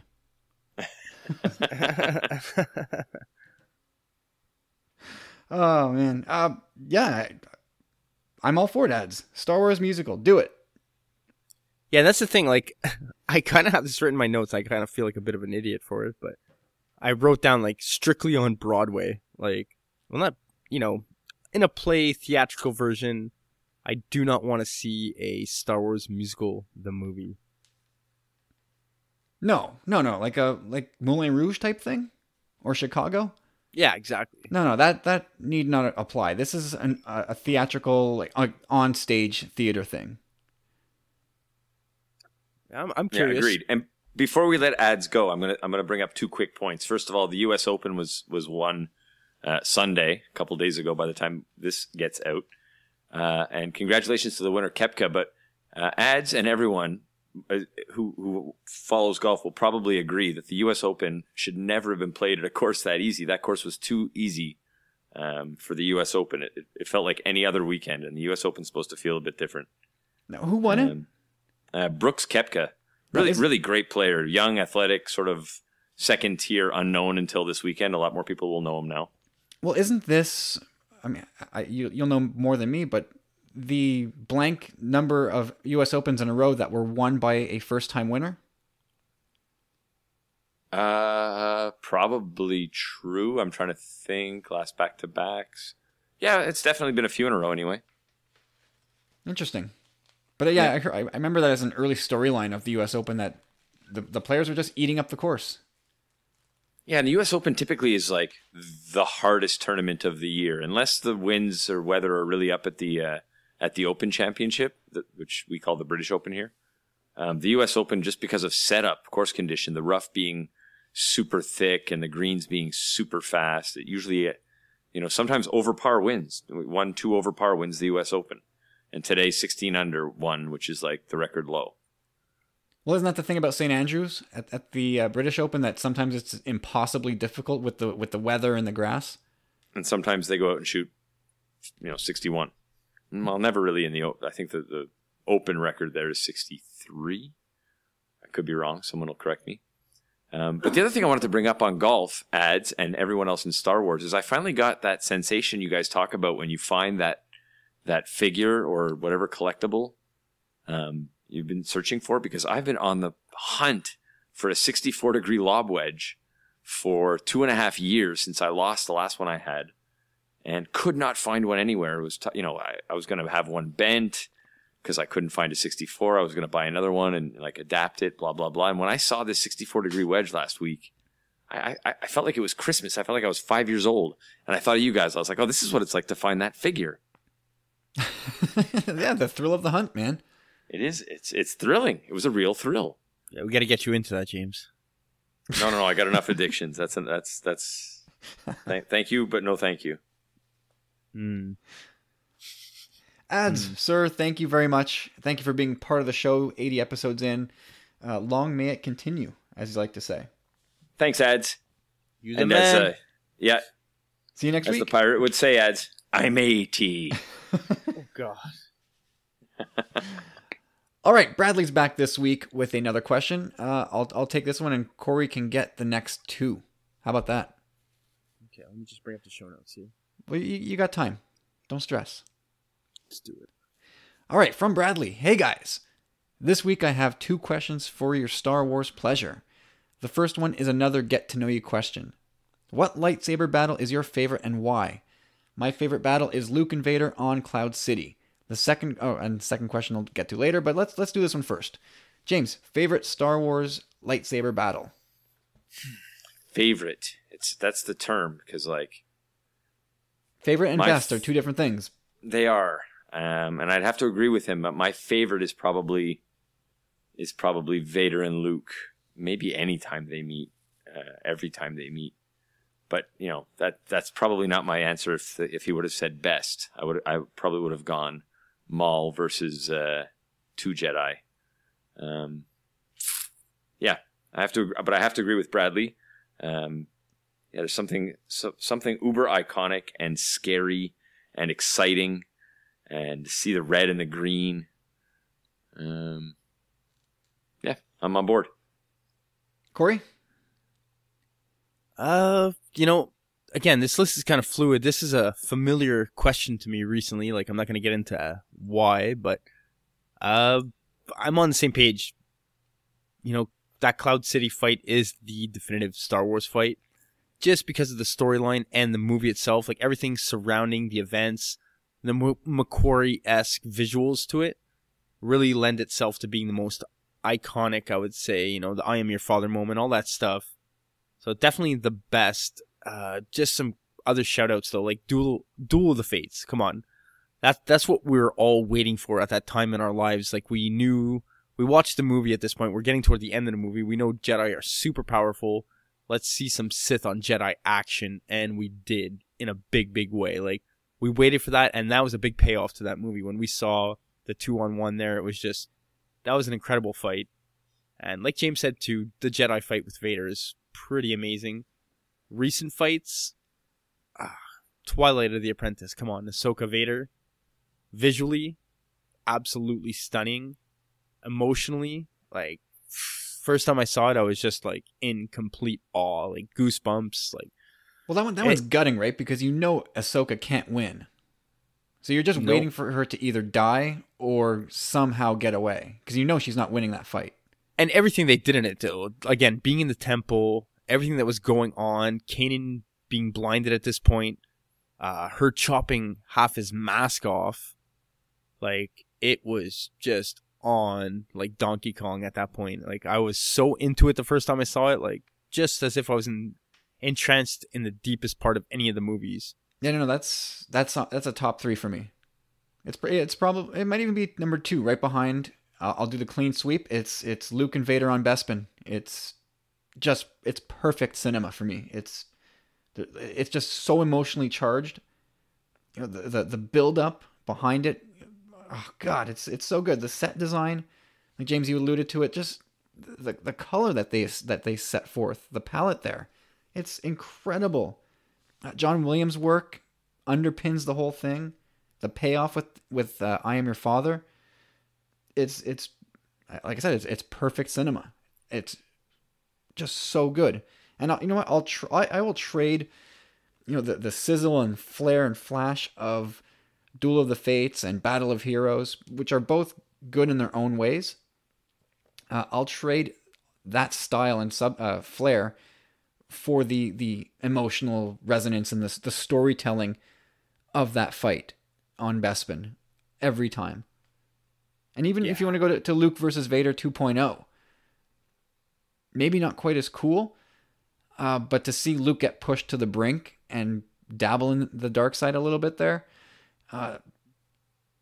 it's amazing. Luke versus Vader always ends up being incredible, except for the comic books. That's not good.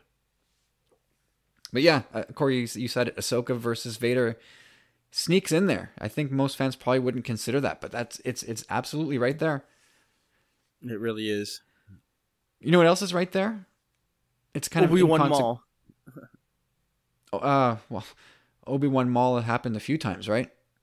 Yeah, the second time around, the 1, 2, 3. Well, that was I think round 3, because they went at it a couple times in the Clone Wars, right? Yeah. And those are all okay, cool. They're going at it again. Look, nobody picked Flippy Yoda. No, not doing that. No, Palpatine versus Savage and Maul. That was a really cool fight. I mean, that one was just really cool. There's nothing like, oh my God, I can't believe that this how resonant this is. It was just really cool to see. It's one of the most spectacular fights in Star Wars. It's one of those things. It comes round again because we rarely get to see Palpatine fight, right? And at this point, the movies had already all come out, but it was just our first chance in the Clone Wars to see Palpatine. The blades just come out from under the robe in both hands, and him take on both brothers, and it's like, oh my God. And he's so powerful. Schools them both. He's so powerful. They really beat that home at this point, to the fact that Maul is screaming at the end for mercy. Yeah, was that the season 4 or season 5 finale? 4. I think you're right. Yeah, because 5 was Ahsoka leaving the Jedi Order. But yeah, that's like super cool. It's almost a fan service fight. Like, it's just something that, oh, I'd love to see this, and that. Okay, let's do that and see how it plays out. And it was really cool. Bradley's second question. Moving on here. Where was I at in the show notes? Okay, the second question is about The Last Jedi.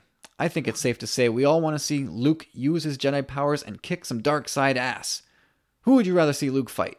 Supreme Leader Snoke, Snoke's Red Guards, I think they're the Praetorian Guards, Kylo Ren, the Knights of Ren, or not fight at all? So Bradley continues, I've thought about this, and I think the best possible fight could potentially be Snoke, but I think I would rather see this fight take place in Episode 9. I feel like the fight with the Red Guards would be a cool visual, since we haven't seen any Red Guards in action. Kylo, I feel, wouldn't be a fight at all, so I wouldn't want to see that. The Knights of Ren intrigue me. Once again, I think there could be some cool visuals here, and seeing Luke's complete power on display would be awesome, especially against a group of skilled mercenaries. I feel like Luke has to be up against 2 or more individuals for it to be an even challenge for him. Not seeing Luke fight at all, I feel, would be a missed opportunity. That's putting it gently. And would honestly frustrate me. And again, that's putting it very, very gently. That being said, it's a toss-up between B and D. So that would be Snoke's Red Guards and the Knights of Ren. His final answer, Bradley's final answer, is D, Knights of Ren. Really enjoying the show and looking forward to hearing your answers, and would love to see those who follow you on Twitter to tweet out who they would like to see Luke fight. Take care and have a great show, and as always, may the Force be with you. Cheers, Bradley. Bradley, thank you, sir. And everybody, you can follow Bradley at Bradley W. Hall on Twitter, so you can let him know your answer to this question. But guys, James, I'll throw it to you first. Who do you want to see Luke fight? I want to see him fight everybody on the list, frankly. But who do I think will see him fight first, and who do I want to see him fight first?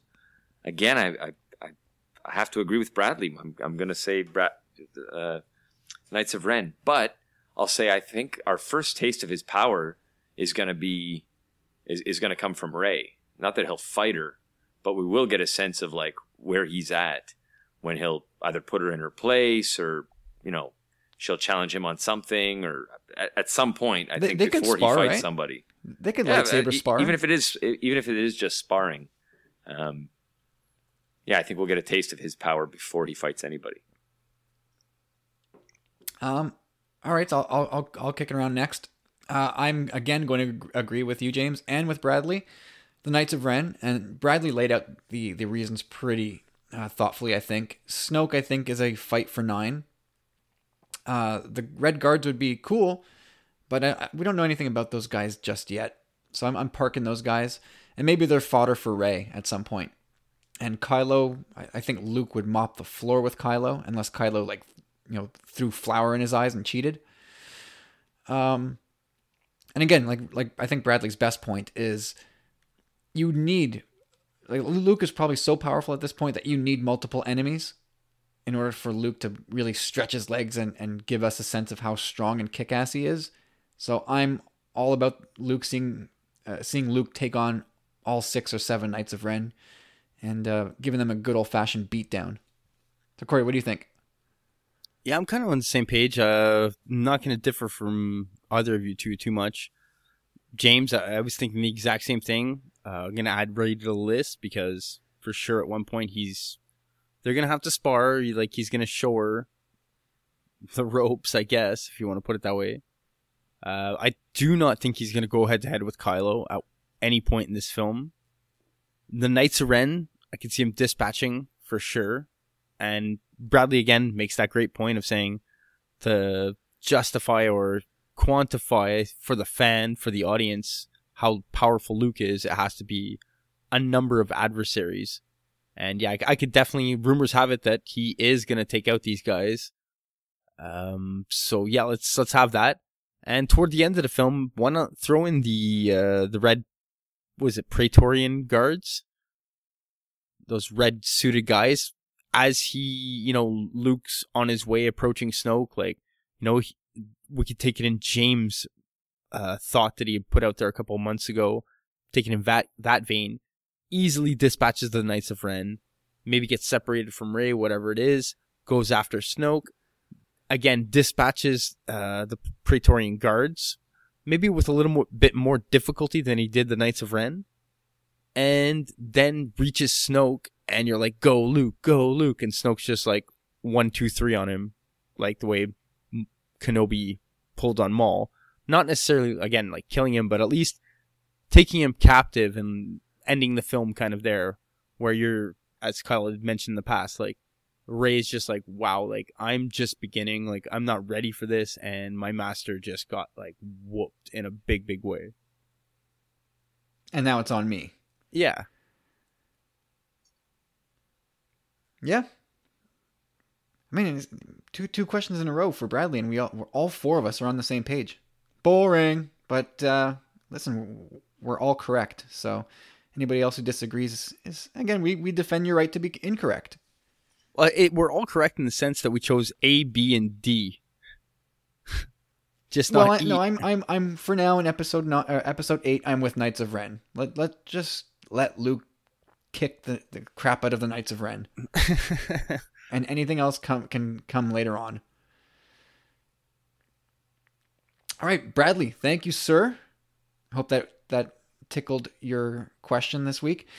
Again, follow Bradley at Bradley W. Hall on Twitter. Let him know who. Yeah, Bradley, thanks. He's been coming week after week with solid questions. So yeah, we're gonna have again, to give Bradley his segment a name soon. Just about. Just about. Yep. All right, Corey, you're gonna do the next question. All right, this one's from Neil, and Neil says, "Where do you see Star Wars in 10 years' time?" Such a simple. This is what I said to Neil, and you can follow Neil on Twitter at Lowery Neil. And what I said to him is, "What a great but simple question."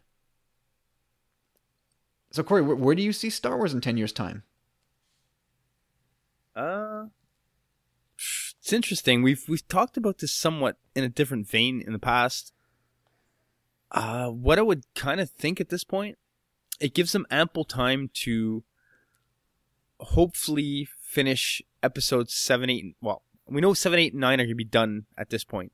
It can give them the window between then. It's only 10 years. By the time episode 9 comes around, it's going to be like 8.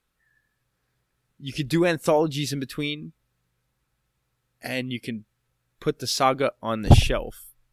So in 10 years' time, we'll have seen, the Han Solo, the Obi-Wan, probably a Bounty Hunters film, and who knows from there, really. Maybe a couple of other anthologies, but 10 years' time, we're talking the 50th anniversary, so I would like there to be a mega unveil. Let's conclude this saga, continue on with Star Wars, and then for the 50th, you get this huge unveil that there's going to be a new saga made. Or even if you do episodes 10, 11, 12 for this saga and conclude it, you still have a 3-year time frame, I would think, there, if you're doing the films every 2 years and anthologies in between. So that's going to lead you right up to almost at a 10-year marker if they do 10, 11, 12 anyhow. So come the 50th, they can say, okay, we're starting a new saga now. It's whatever it is, if they're moving forward into the future, which I really don't want, or going backwards into the past. But that's what I'm thinking. But 10 years' time, though. I think you hit on something key. Like if Neil had asked us this question a year or two from now, I think the answer might be very, very different. But because in 2027 we'll be looking at the 50th anniversary of A New Hope, I think, to put it bluntly, wherever Star Wars can be, it will be, like, times 10. James, what do you think? I agree with both of you, really. I think I'll just continue what Corey was leaving off with there. I think it'll be you'll be pleased, Corey, in that I don't think it'll be in 10 years' time we'll be exploring too much of the future after this saga. I think 10 years from now we'll be well into Origins stuff. I'm sure that word was well used in board offices when they talk about at Lucasfilm, not Disney, when they talk about where to go with the franchise. Origins must be a hot title or a buzzword, I should say, in Hollywood, because a lot of origin stories have done super well. Yeah, for sure. It's gonna go they finish this saga, go do the origin saga for maybe a decade or two, and then they come back to this original crew that they got going now with Oscar Isaac, Daisy Ridley, and Oscar Boyega. John Boyega. Sorry. Come back, 20, 30 years from now and say, hey, you guys want to reprise your roles, And everybody will be teaming for it again at that point. Like, oh my God, they're coming back. It's a new Star Wars. I can see it. I mean, they've done it once. They like to mirror themselves, so. That's it. Just put it on the shelf for that long, and, it's awesome when these sagas and stories can. Even I'd be okay with it at that point, if you want to do. Let's just not call it 13, 14, 15. You know what I mean? I think it's hilarious that you just said even you would be okay with that, since, as far as I know, since we've been doing this show, you've been okay with everything. No, well, I've been very adamant on saying that I want a conclusion to this saga. I want there to be some kind of resolution. The conclusion you get would be ruined if they did 13, 14, 15. They would undo that conclusion. If they gave it at least a 20 to 25 year time frame, I might not even be alive, for God's sake. But if they put it on the shelf for an ample amount of time, and we're talking John Boyega and all those guys are well into their 50s at this point, mid 50s, even early 60s. If they wait that long, then I'm 35 years, dude. Hey man, they got other stuff to do. Origins, like James said. Anthologies, Origins, finish this saga first of all, even if they take it to a 12. I mean, time goes quick, man. Like I said, I might not even be around to see it, but I would be okay with it if they brought it back in a long time from now. Just not 5 years, hey, we're back, Yeah, I mean, somewhere in between, I think, is the likely answer. I don't think they let something sleep for that long anymore. Maybe 5 years is too soon, but I think 10 is probably a good number. But I think, the comics, movies, books, video games, all that stuff continues unabated. The animated stuff on TV. But I think what we'll get 10 years from now, or what we'll be in the midst of, is sort of the evolution of live action Star Wars on TV. Now, be it on Netflix or network television, I don't know. But I think that's going to become a big thing in the future. And what I think will be even bigger is the advent of virtual reality and how that's going to play into not just video games and that kind of standalone entertainment, but I think at some point technology will get to a level where you can marry the two. So you can have virtual reality headsets that interact with the live action TV show. So you almost get to immerse yourself into the story from a certain point of view. I can totally see that happening. Remember the old Captain Power stuff? And of course, it was on VHS, so it wasn't like you were affecting live TV. But you'd have the toy that was almost like a laser gun, and you as there was an assault of enemies coming at you or coming at the characters in the show, and they were fighting, you could quote unquote help out, and you could shoot at the bad guys too. And I could totally see a day where you're watching a show on Netflix or ABC or whatnot, and you're wearing your virtual reality headset and you're playing along to the actual show, and you're in effect having a consequence on the outcome of the show. And of course, it's always predetermined, but I think you know what I'm getting at, right? Of course, that's a really good idea. That could be the basis of the show, is that every show is based on the fact that the audience is a member of the crew or whatever.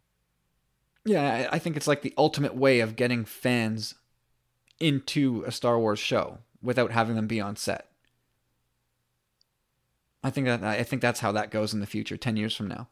I think that is very cool. And to add to that too, in 10 years from now, I think as big as they are in video games, I think they'll be like Star Wars may be the thing, the Mario, the parent company is so big and the kids are so into these new movies that I could see in 10 years from now the line of video games out there that, especially with virtual reality like you're speaking about, they could be like number one by a long shot in that platform as well. I mean, I can see VR if it's done right and done well and it's that immersive and it has that much of an addictive effect. Like imagine Thursday night. Forget I'm not watching hockey. I'm not going out with my friends. I'm not doing anything.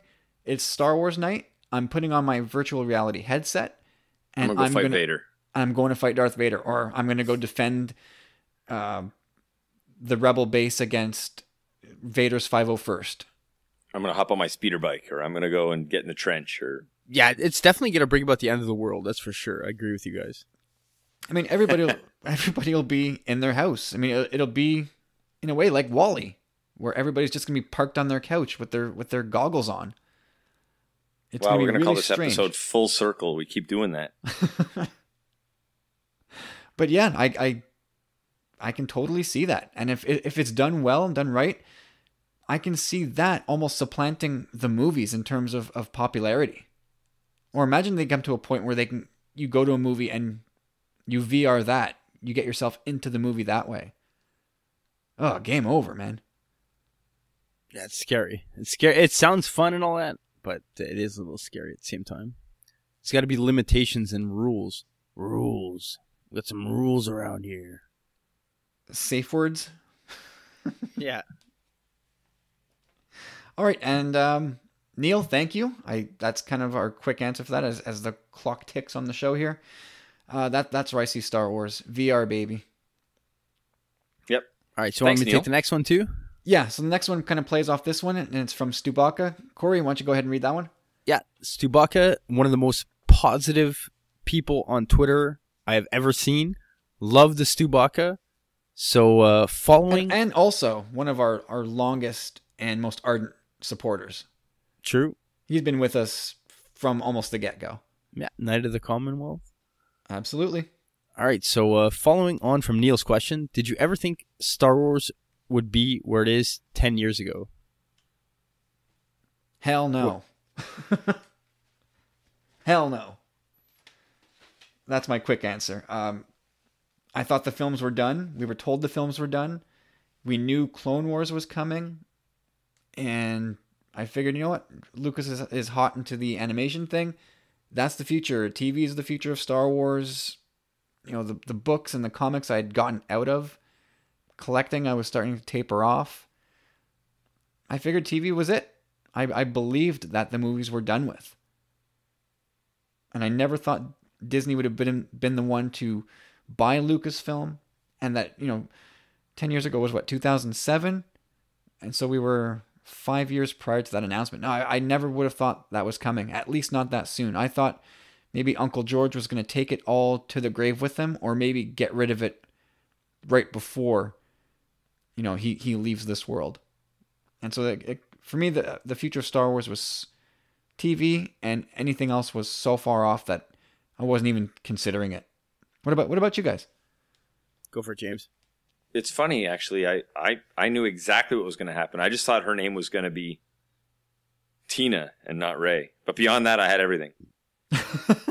Wasn't it Kira?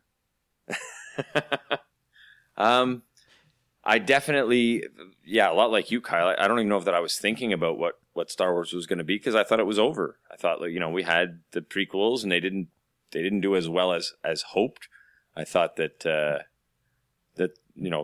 I'd bought my last DVD and maybe I'd get a new box set at some anniversary at some point in the future of the movies I already knew. A revival. At some point. Oh yeah, the 40th is going to come in 12 years' time, and maybe we'll get some extra scenes, stuff we haven't seen. Maybe they'll add something. Like, that was sort of what I thought the future of Star Wars looked like. Mm-hmm. All right, Corey's going to blow us away. He's going to loophole this thing. No loopholes, but I'm definitely kind of on the same page of you in the sense that, we knew it was 2007 at that point, 10 years ago, right? Like, the prequels, again, well received, not so well received, but they plowed forward with it. They plowed forward with the vision, and the Clone Wars brings a lot of clarity to those movies. It makes those movies better, and I'm on the same page as Kyle in saying that I really did believe that TV for the moment was the path they were taking. I really did not think that they would make a movie anytime this soon, let alone Disney buying the franchise or buying Lucasfilm. So yeah, that news back in 2012 was just, it was incredible. So I remember being never just slack-jawed. Like, my world stopped at that moment. Oh, for sure. And you had to figure too, the Clone Wars was great. But Star Wars in general, it's just such a money-making venture. How can it just go sitting on the shelf untouched like that? There's so much material out there to be touched upon and worked and whatnot. Now, this is the big question for me in the long run, and it's been since the beginning we've done this show, is, Disney, Lucasfilm, whatever, they want to make a buck, fine, but make a point at the same time. Like, I think we can all clearly agree that episodes 1 through 6 were a pretty well-rounded story unto itself, no? Like, the way it begins, the way it ends, it's a very tight story, a 6-episode story. Now, if we're going on to 7, 8, and 9, I really want it to have something to do with that first story. I want it to all tie together somehow and, not neglect that original tale, But either way, I definitely didn't see it going on this way in the long run. I really thought it was sticking with TV. We heard rumors of detours. We also heard rumors of a bounty hunter underworld type TV show, which I still really hope they do, but definitely not to anywhere near the magnitude of where we are now. Yeah, I mean, just to finish off, I remember walking out of the theater in 2005 when the Force Revenge of the Sith ended, and I don't remember who I was with. Maybe it was with my wife. I was with you. Maybe it was you. I looked at it and I went, well, that's that. It was sort of like, when George and Elaine and Jerry, their reactions towards one another once they realized Susan's dead. It was just kind of like, well, that's it. All right, that's we're done. It's all over. And I remember walking to the theater and thinking, shit, I mean, Star Wars is done. That's the last Star Wars movie I'll ever see. And lo and behold, fast forward 10 years and we've got The Force Awakens and Rogue One under our belt. We debate each and every week about The Last Jedi and Colin Trevorrow in Episode 9. We're thinking about all these crazy things that are still coming in the future. And no, Stubaka, I never, ever thought any of this was coming. Not to this degree anyway, so. And not so soon. Not so soon. I thought maybe I would have had to have been a lot older. We're truly blessed, Stubaka. Keep that positivity up. Yeah, thanks, man. Thank you, Stubaka, for supporting us for so long. And thank you for having such a rad name. It goes overlooked because we're so used to it now, but that might be the best handle. Yeah. And, of course, you can follow Stubaka at Tales of Geekdom on the Twitter machine. And lastly, we close out the show with our good friend from Down Under. Matt Keegan's got a question for us this week. Disney gives you a cheerleading team that you can't touch, but you have to name them. Can't use tumbling saberettes because it's too easy. Corey, go. Are we doing this roundtable style, or can I get a few out there, or what's going on? You do what you want. All right. Well, I'm gonna go slowly here. I'm gonna take it slow. First one, the Chop Tops. Ding, ding, ding. That's a good one. All right. Wait. Who are your cheerleaders, or is it just like a random assortment of ladies who got a nice Star Wars name? Our interview process will be rigorous. Oh, But, I bet it will. Yeah, no, hands off. Hands off. It's very clear in Matt's question here. But, yeah. But yeah. Yeah, we're going to have some good questions, and we're not just going to hire anybody here. All right. Well, clearly it's not amateur hour here. James, what do you got? Well, first of all, I want to mention that we can't call them the Tumbling Sabrettes because it's too easy. Then that should be their name because, well, cheerleaders have a reputation. Oh, no. That's not fair. Am I going to offend all the cheerleaders that listen to the show? Yeah, dude, you live in 2017 now. You've offended everybody. All right, well, that's Chop Rules with a Z. So hit me up anytime. So I'll start with my I think worst one, but it's on the list anyways. I put Sithets just because like of the sort of dark side that it implies. I like cheerleaders with an edge. Like these are the bad girls of cheerleading? Correct. Like the kind the that go around basketball clubbing their cheerleaders. competitors in the knee? The Nancy Kerrigan style. Oh, God, that's awesome. I only came up with one, and it's only because it's so good that everything else paled in comparison, so... Oh, man, I think we're going to nail the same thing here. Do it. Well, for some strange reason, I imagined gathering up all the old ladies in Star Wars. Is that where you're going, Corey? Not at all. Not at all. So my cheerleading team is going to be Vice Admiral Holdo, and Maz, and Jocasta Nu, the old Jedi librarian, and Jira, and General Leia, and Aunt Beru, the old Aunt Beru. And they're all going to be doing the can under the banner of Old Fossils. Maybe even Miss Gray can be a part of it. And then I had a second name for them. They would be called the My Knockers. Oh, God. That's Chop Rules with a Z. Yeah, seriously. And I could not get that out of my head after, so I'm going to just retire on top with the My Knockers or the Old Fossils. But then strangely, my thoughts drifted to a barbershop quartet of Lando, Poe, Finn, and Biggs. It's a sort of a random assortment. And they're called Biggs and the Big Deals. And that's where I'm going to punch the clock here, guys. I'm done. I like it. I still think I'm going to win this, man. I'm going to win Kigo's heart. You got another one, James? I got a few. Like these are typical cheerleader team names that I think would fit the Star Wars bill. So like the Cosmic Rays. I like. I like that. Galaxy, the Milky Ways, Infinity Elite, the Satellites, but the best one I thought I came up with, which isn't necessarily Star Wars, but just sounded like a good cheer name that's space related, would be Supernova. Yes. Well, they do say supernova in Star Wars. It's a thing. That's a thing in Star Wars. Beautiful, even better. I do like those names, though. Those are all pretty fitting. I think there's some barbershop quartet names in there, too, if I do say so myself. There may be some figure skating team names. There may be some gymnastic team names. Like the Satellites, that's a barbershop quartet. That is a barbershop quartet. Corey, Dude, what else you got?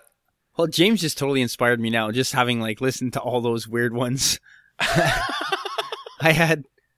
You ever seen, remember Donnie Darko? I know you guys don't like the movie, but there was the name of that girl band in Sparkle Motion.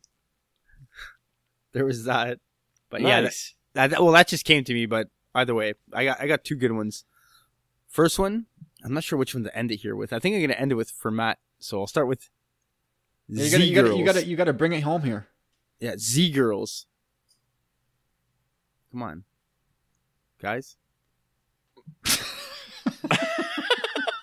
I love that one. I thought it was so good. Anyway. It's pretty good, but if Kyle adds one sound effect to any show ever, it should be crickets right there. I think everybody had that going in their heads. I like Z-Girls, okay? I think it's better than Chop Tops. That's why I saved it. So no, I think Chop Tops is better. No, I like Z-Girls. Piss off. All right, so my last one. This one's for Kigo, and I think I'm going to win it just right here. It's going to be the Gonk Girls. Oh, Gonkers. Oh! Damn it. I think he set us up. Gonkers. I think he was waiting for us to do Gonkers the whole time. God damn it. Well, I'm glad I'm mad at myself. glad we actually I'm mad. sprung the trap. We solved the riddle. You mean I actually solved the riddle? Well, you went. No, you went didn't. Gonk Girls. It was. Yeah, it was a. I mean, I'll You got recuse close. myself. But the riddle was solved. It was Yeah, a team it's effort, a good Corey. one. Good job. Yeah, all around. I like you. That was pretty creative on all your parts. I love those. Gonkers. ones. Definitely there's the a best. there's a T-shirt best in name. making. I'll line up a bunch of Gonk droids and have them doing the can with some pom poms. Oh, Girls Gonk Wild. Wow. Oh snap, Wexley! That's the winner. That's pretty good, eh? Well done, Corey. My hat is off. Thanks, brother. Yeah, no, that's saved. That is the episode title. That is the MVP of the show. And that is where we end the show on Gonks Gone Wild. Holy shit and a half. That was strong. At the high note. Wow. There's a T-shirt in the making as well. It Girls will Gonk Wild. absolutely sell like hotcakes. That's coming for sure. Oh, God. I don't know how we recover from that. I think episode 80 should be the final episode of this show. It's all downhill from here. I mean, that's some evergreen content there. All right, guys, that's it. A couple hours in the can here. Thank you so much for listening. Really appreciate you guys and all the time you give us. And thank you especially this week to Ads, Bradley, Neil, Stubaka, and Matt. Excellent questions, one and all. And I hope to hear from you again soon. And guys, where can we find you on social media between shows? Come on, Kyle. You can find me at Chop Rules with a Z. Beautiful. James, where are you at? Yep, still find me at Tommy Bombadil1. Excellent. I'm at Tumbling Saber on Facebook, Twitter, and Instagram. Come check us out. Would love to talk Star Wars with everybody. And don't forget, we got a new member of the podcast network for you all to check out, San Diego Sabres Radio. Go check those guys out. Give them a listen. Give them a shout out. And tell them Tumbling Saber and the rest of the Commonwealth sent you. Leave us a review on iTunes if you haven't, and that will help grow the show. It's been a while since we had one. And we'll be eternally grateful for that. And we have to remind you now, we are $4 more to the kitty, thanks to Corey this week for his slip-ups. And so that puts us at, what, $16, I think? You're not getting off the hook for those ones, Corey. Those ones are locked and loaded. And hey, it's fine. As long as we get to go out, I'm all about it. We will make it happen. It's going to happen soon. And again, guys, another Sith Disturbers coming at you this week for the 30th anniversary of Spaceballs. Can't wait to do that. So get a viewing of Spaceballs in. Sharpen up your pencils for that. And get re-familiar with the best spoof of all time. So Call it what it is, Kyle. Homework. Everybody has homework. Watch Spaceballs. watch Spaceballs, enjoy Spaceballs, and enjoy the week. And we will be back later to coast you into the weekend with some laughs, shits, and giggles about Spaceballs. So thanks, guys, for listening, and we'll talk to you soon.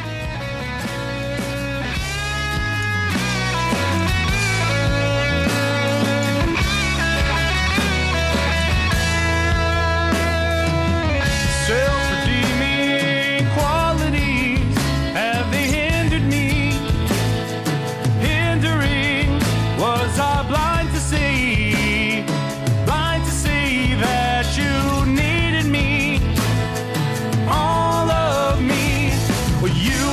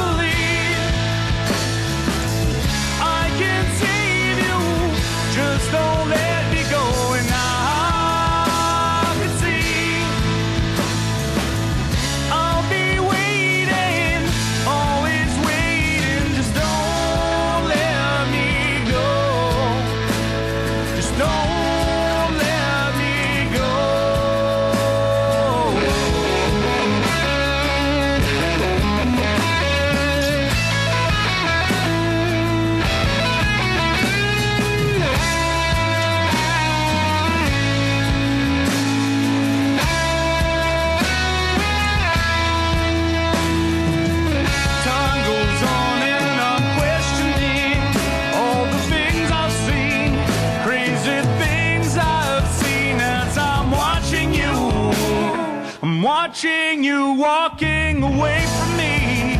Were you watching me? Was it just a dream? Just a dream. And I believe I can save you. Just don't let me go. And I can see I'll be waiting, always waiting. And I believe I can save you. Let me save you. And I can see I'll be waiting, always waiting. Just don't let me go.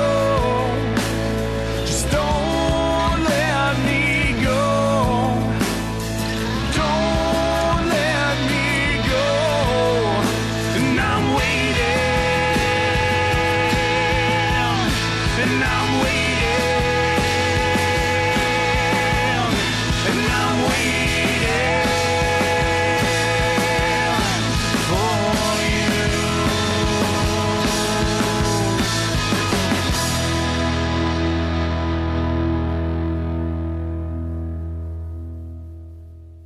You guys ever try piri piri sauce? Fuck, is that good?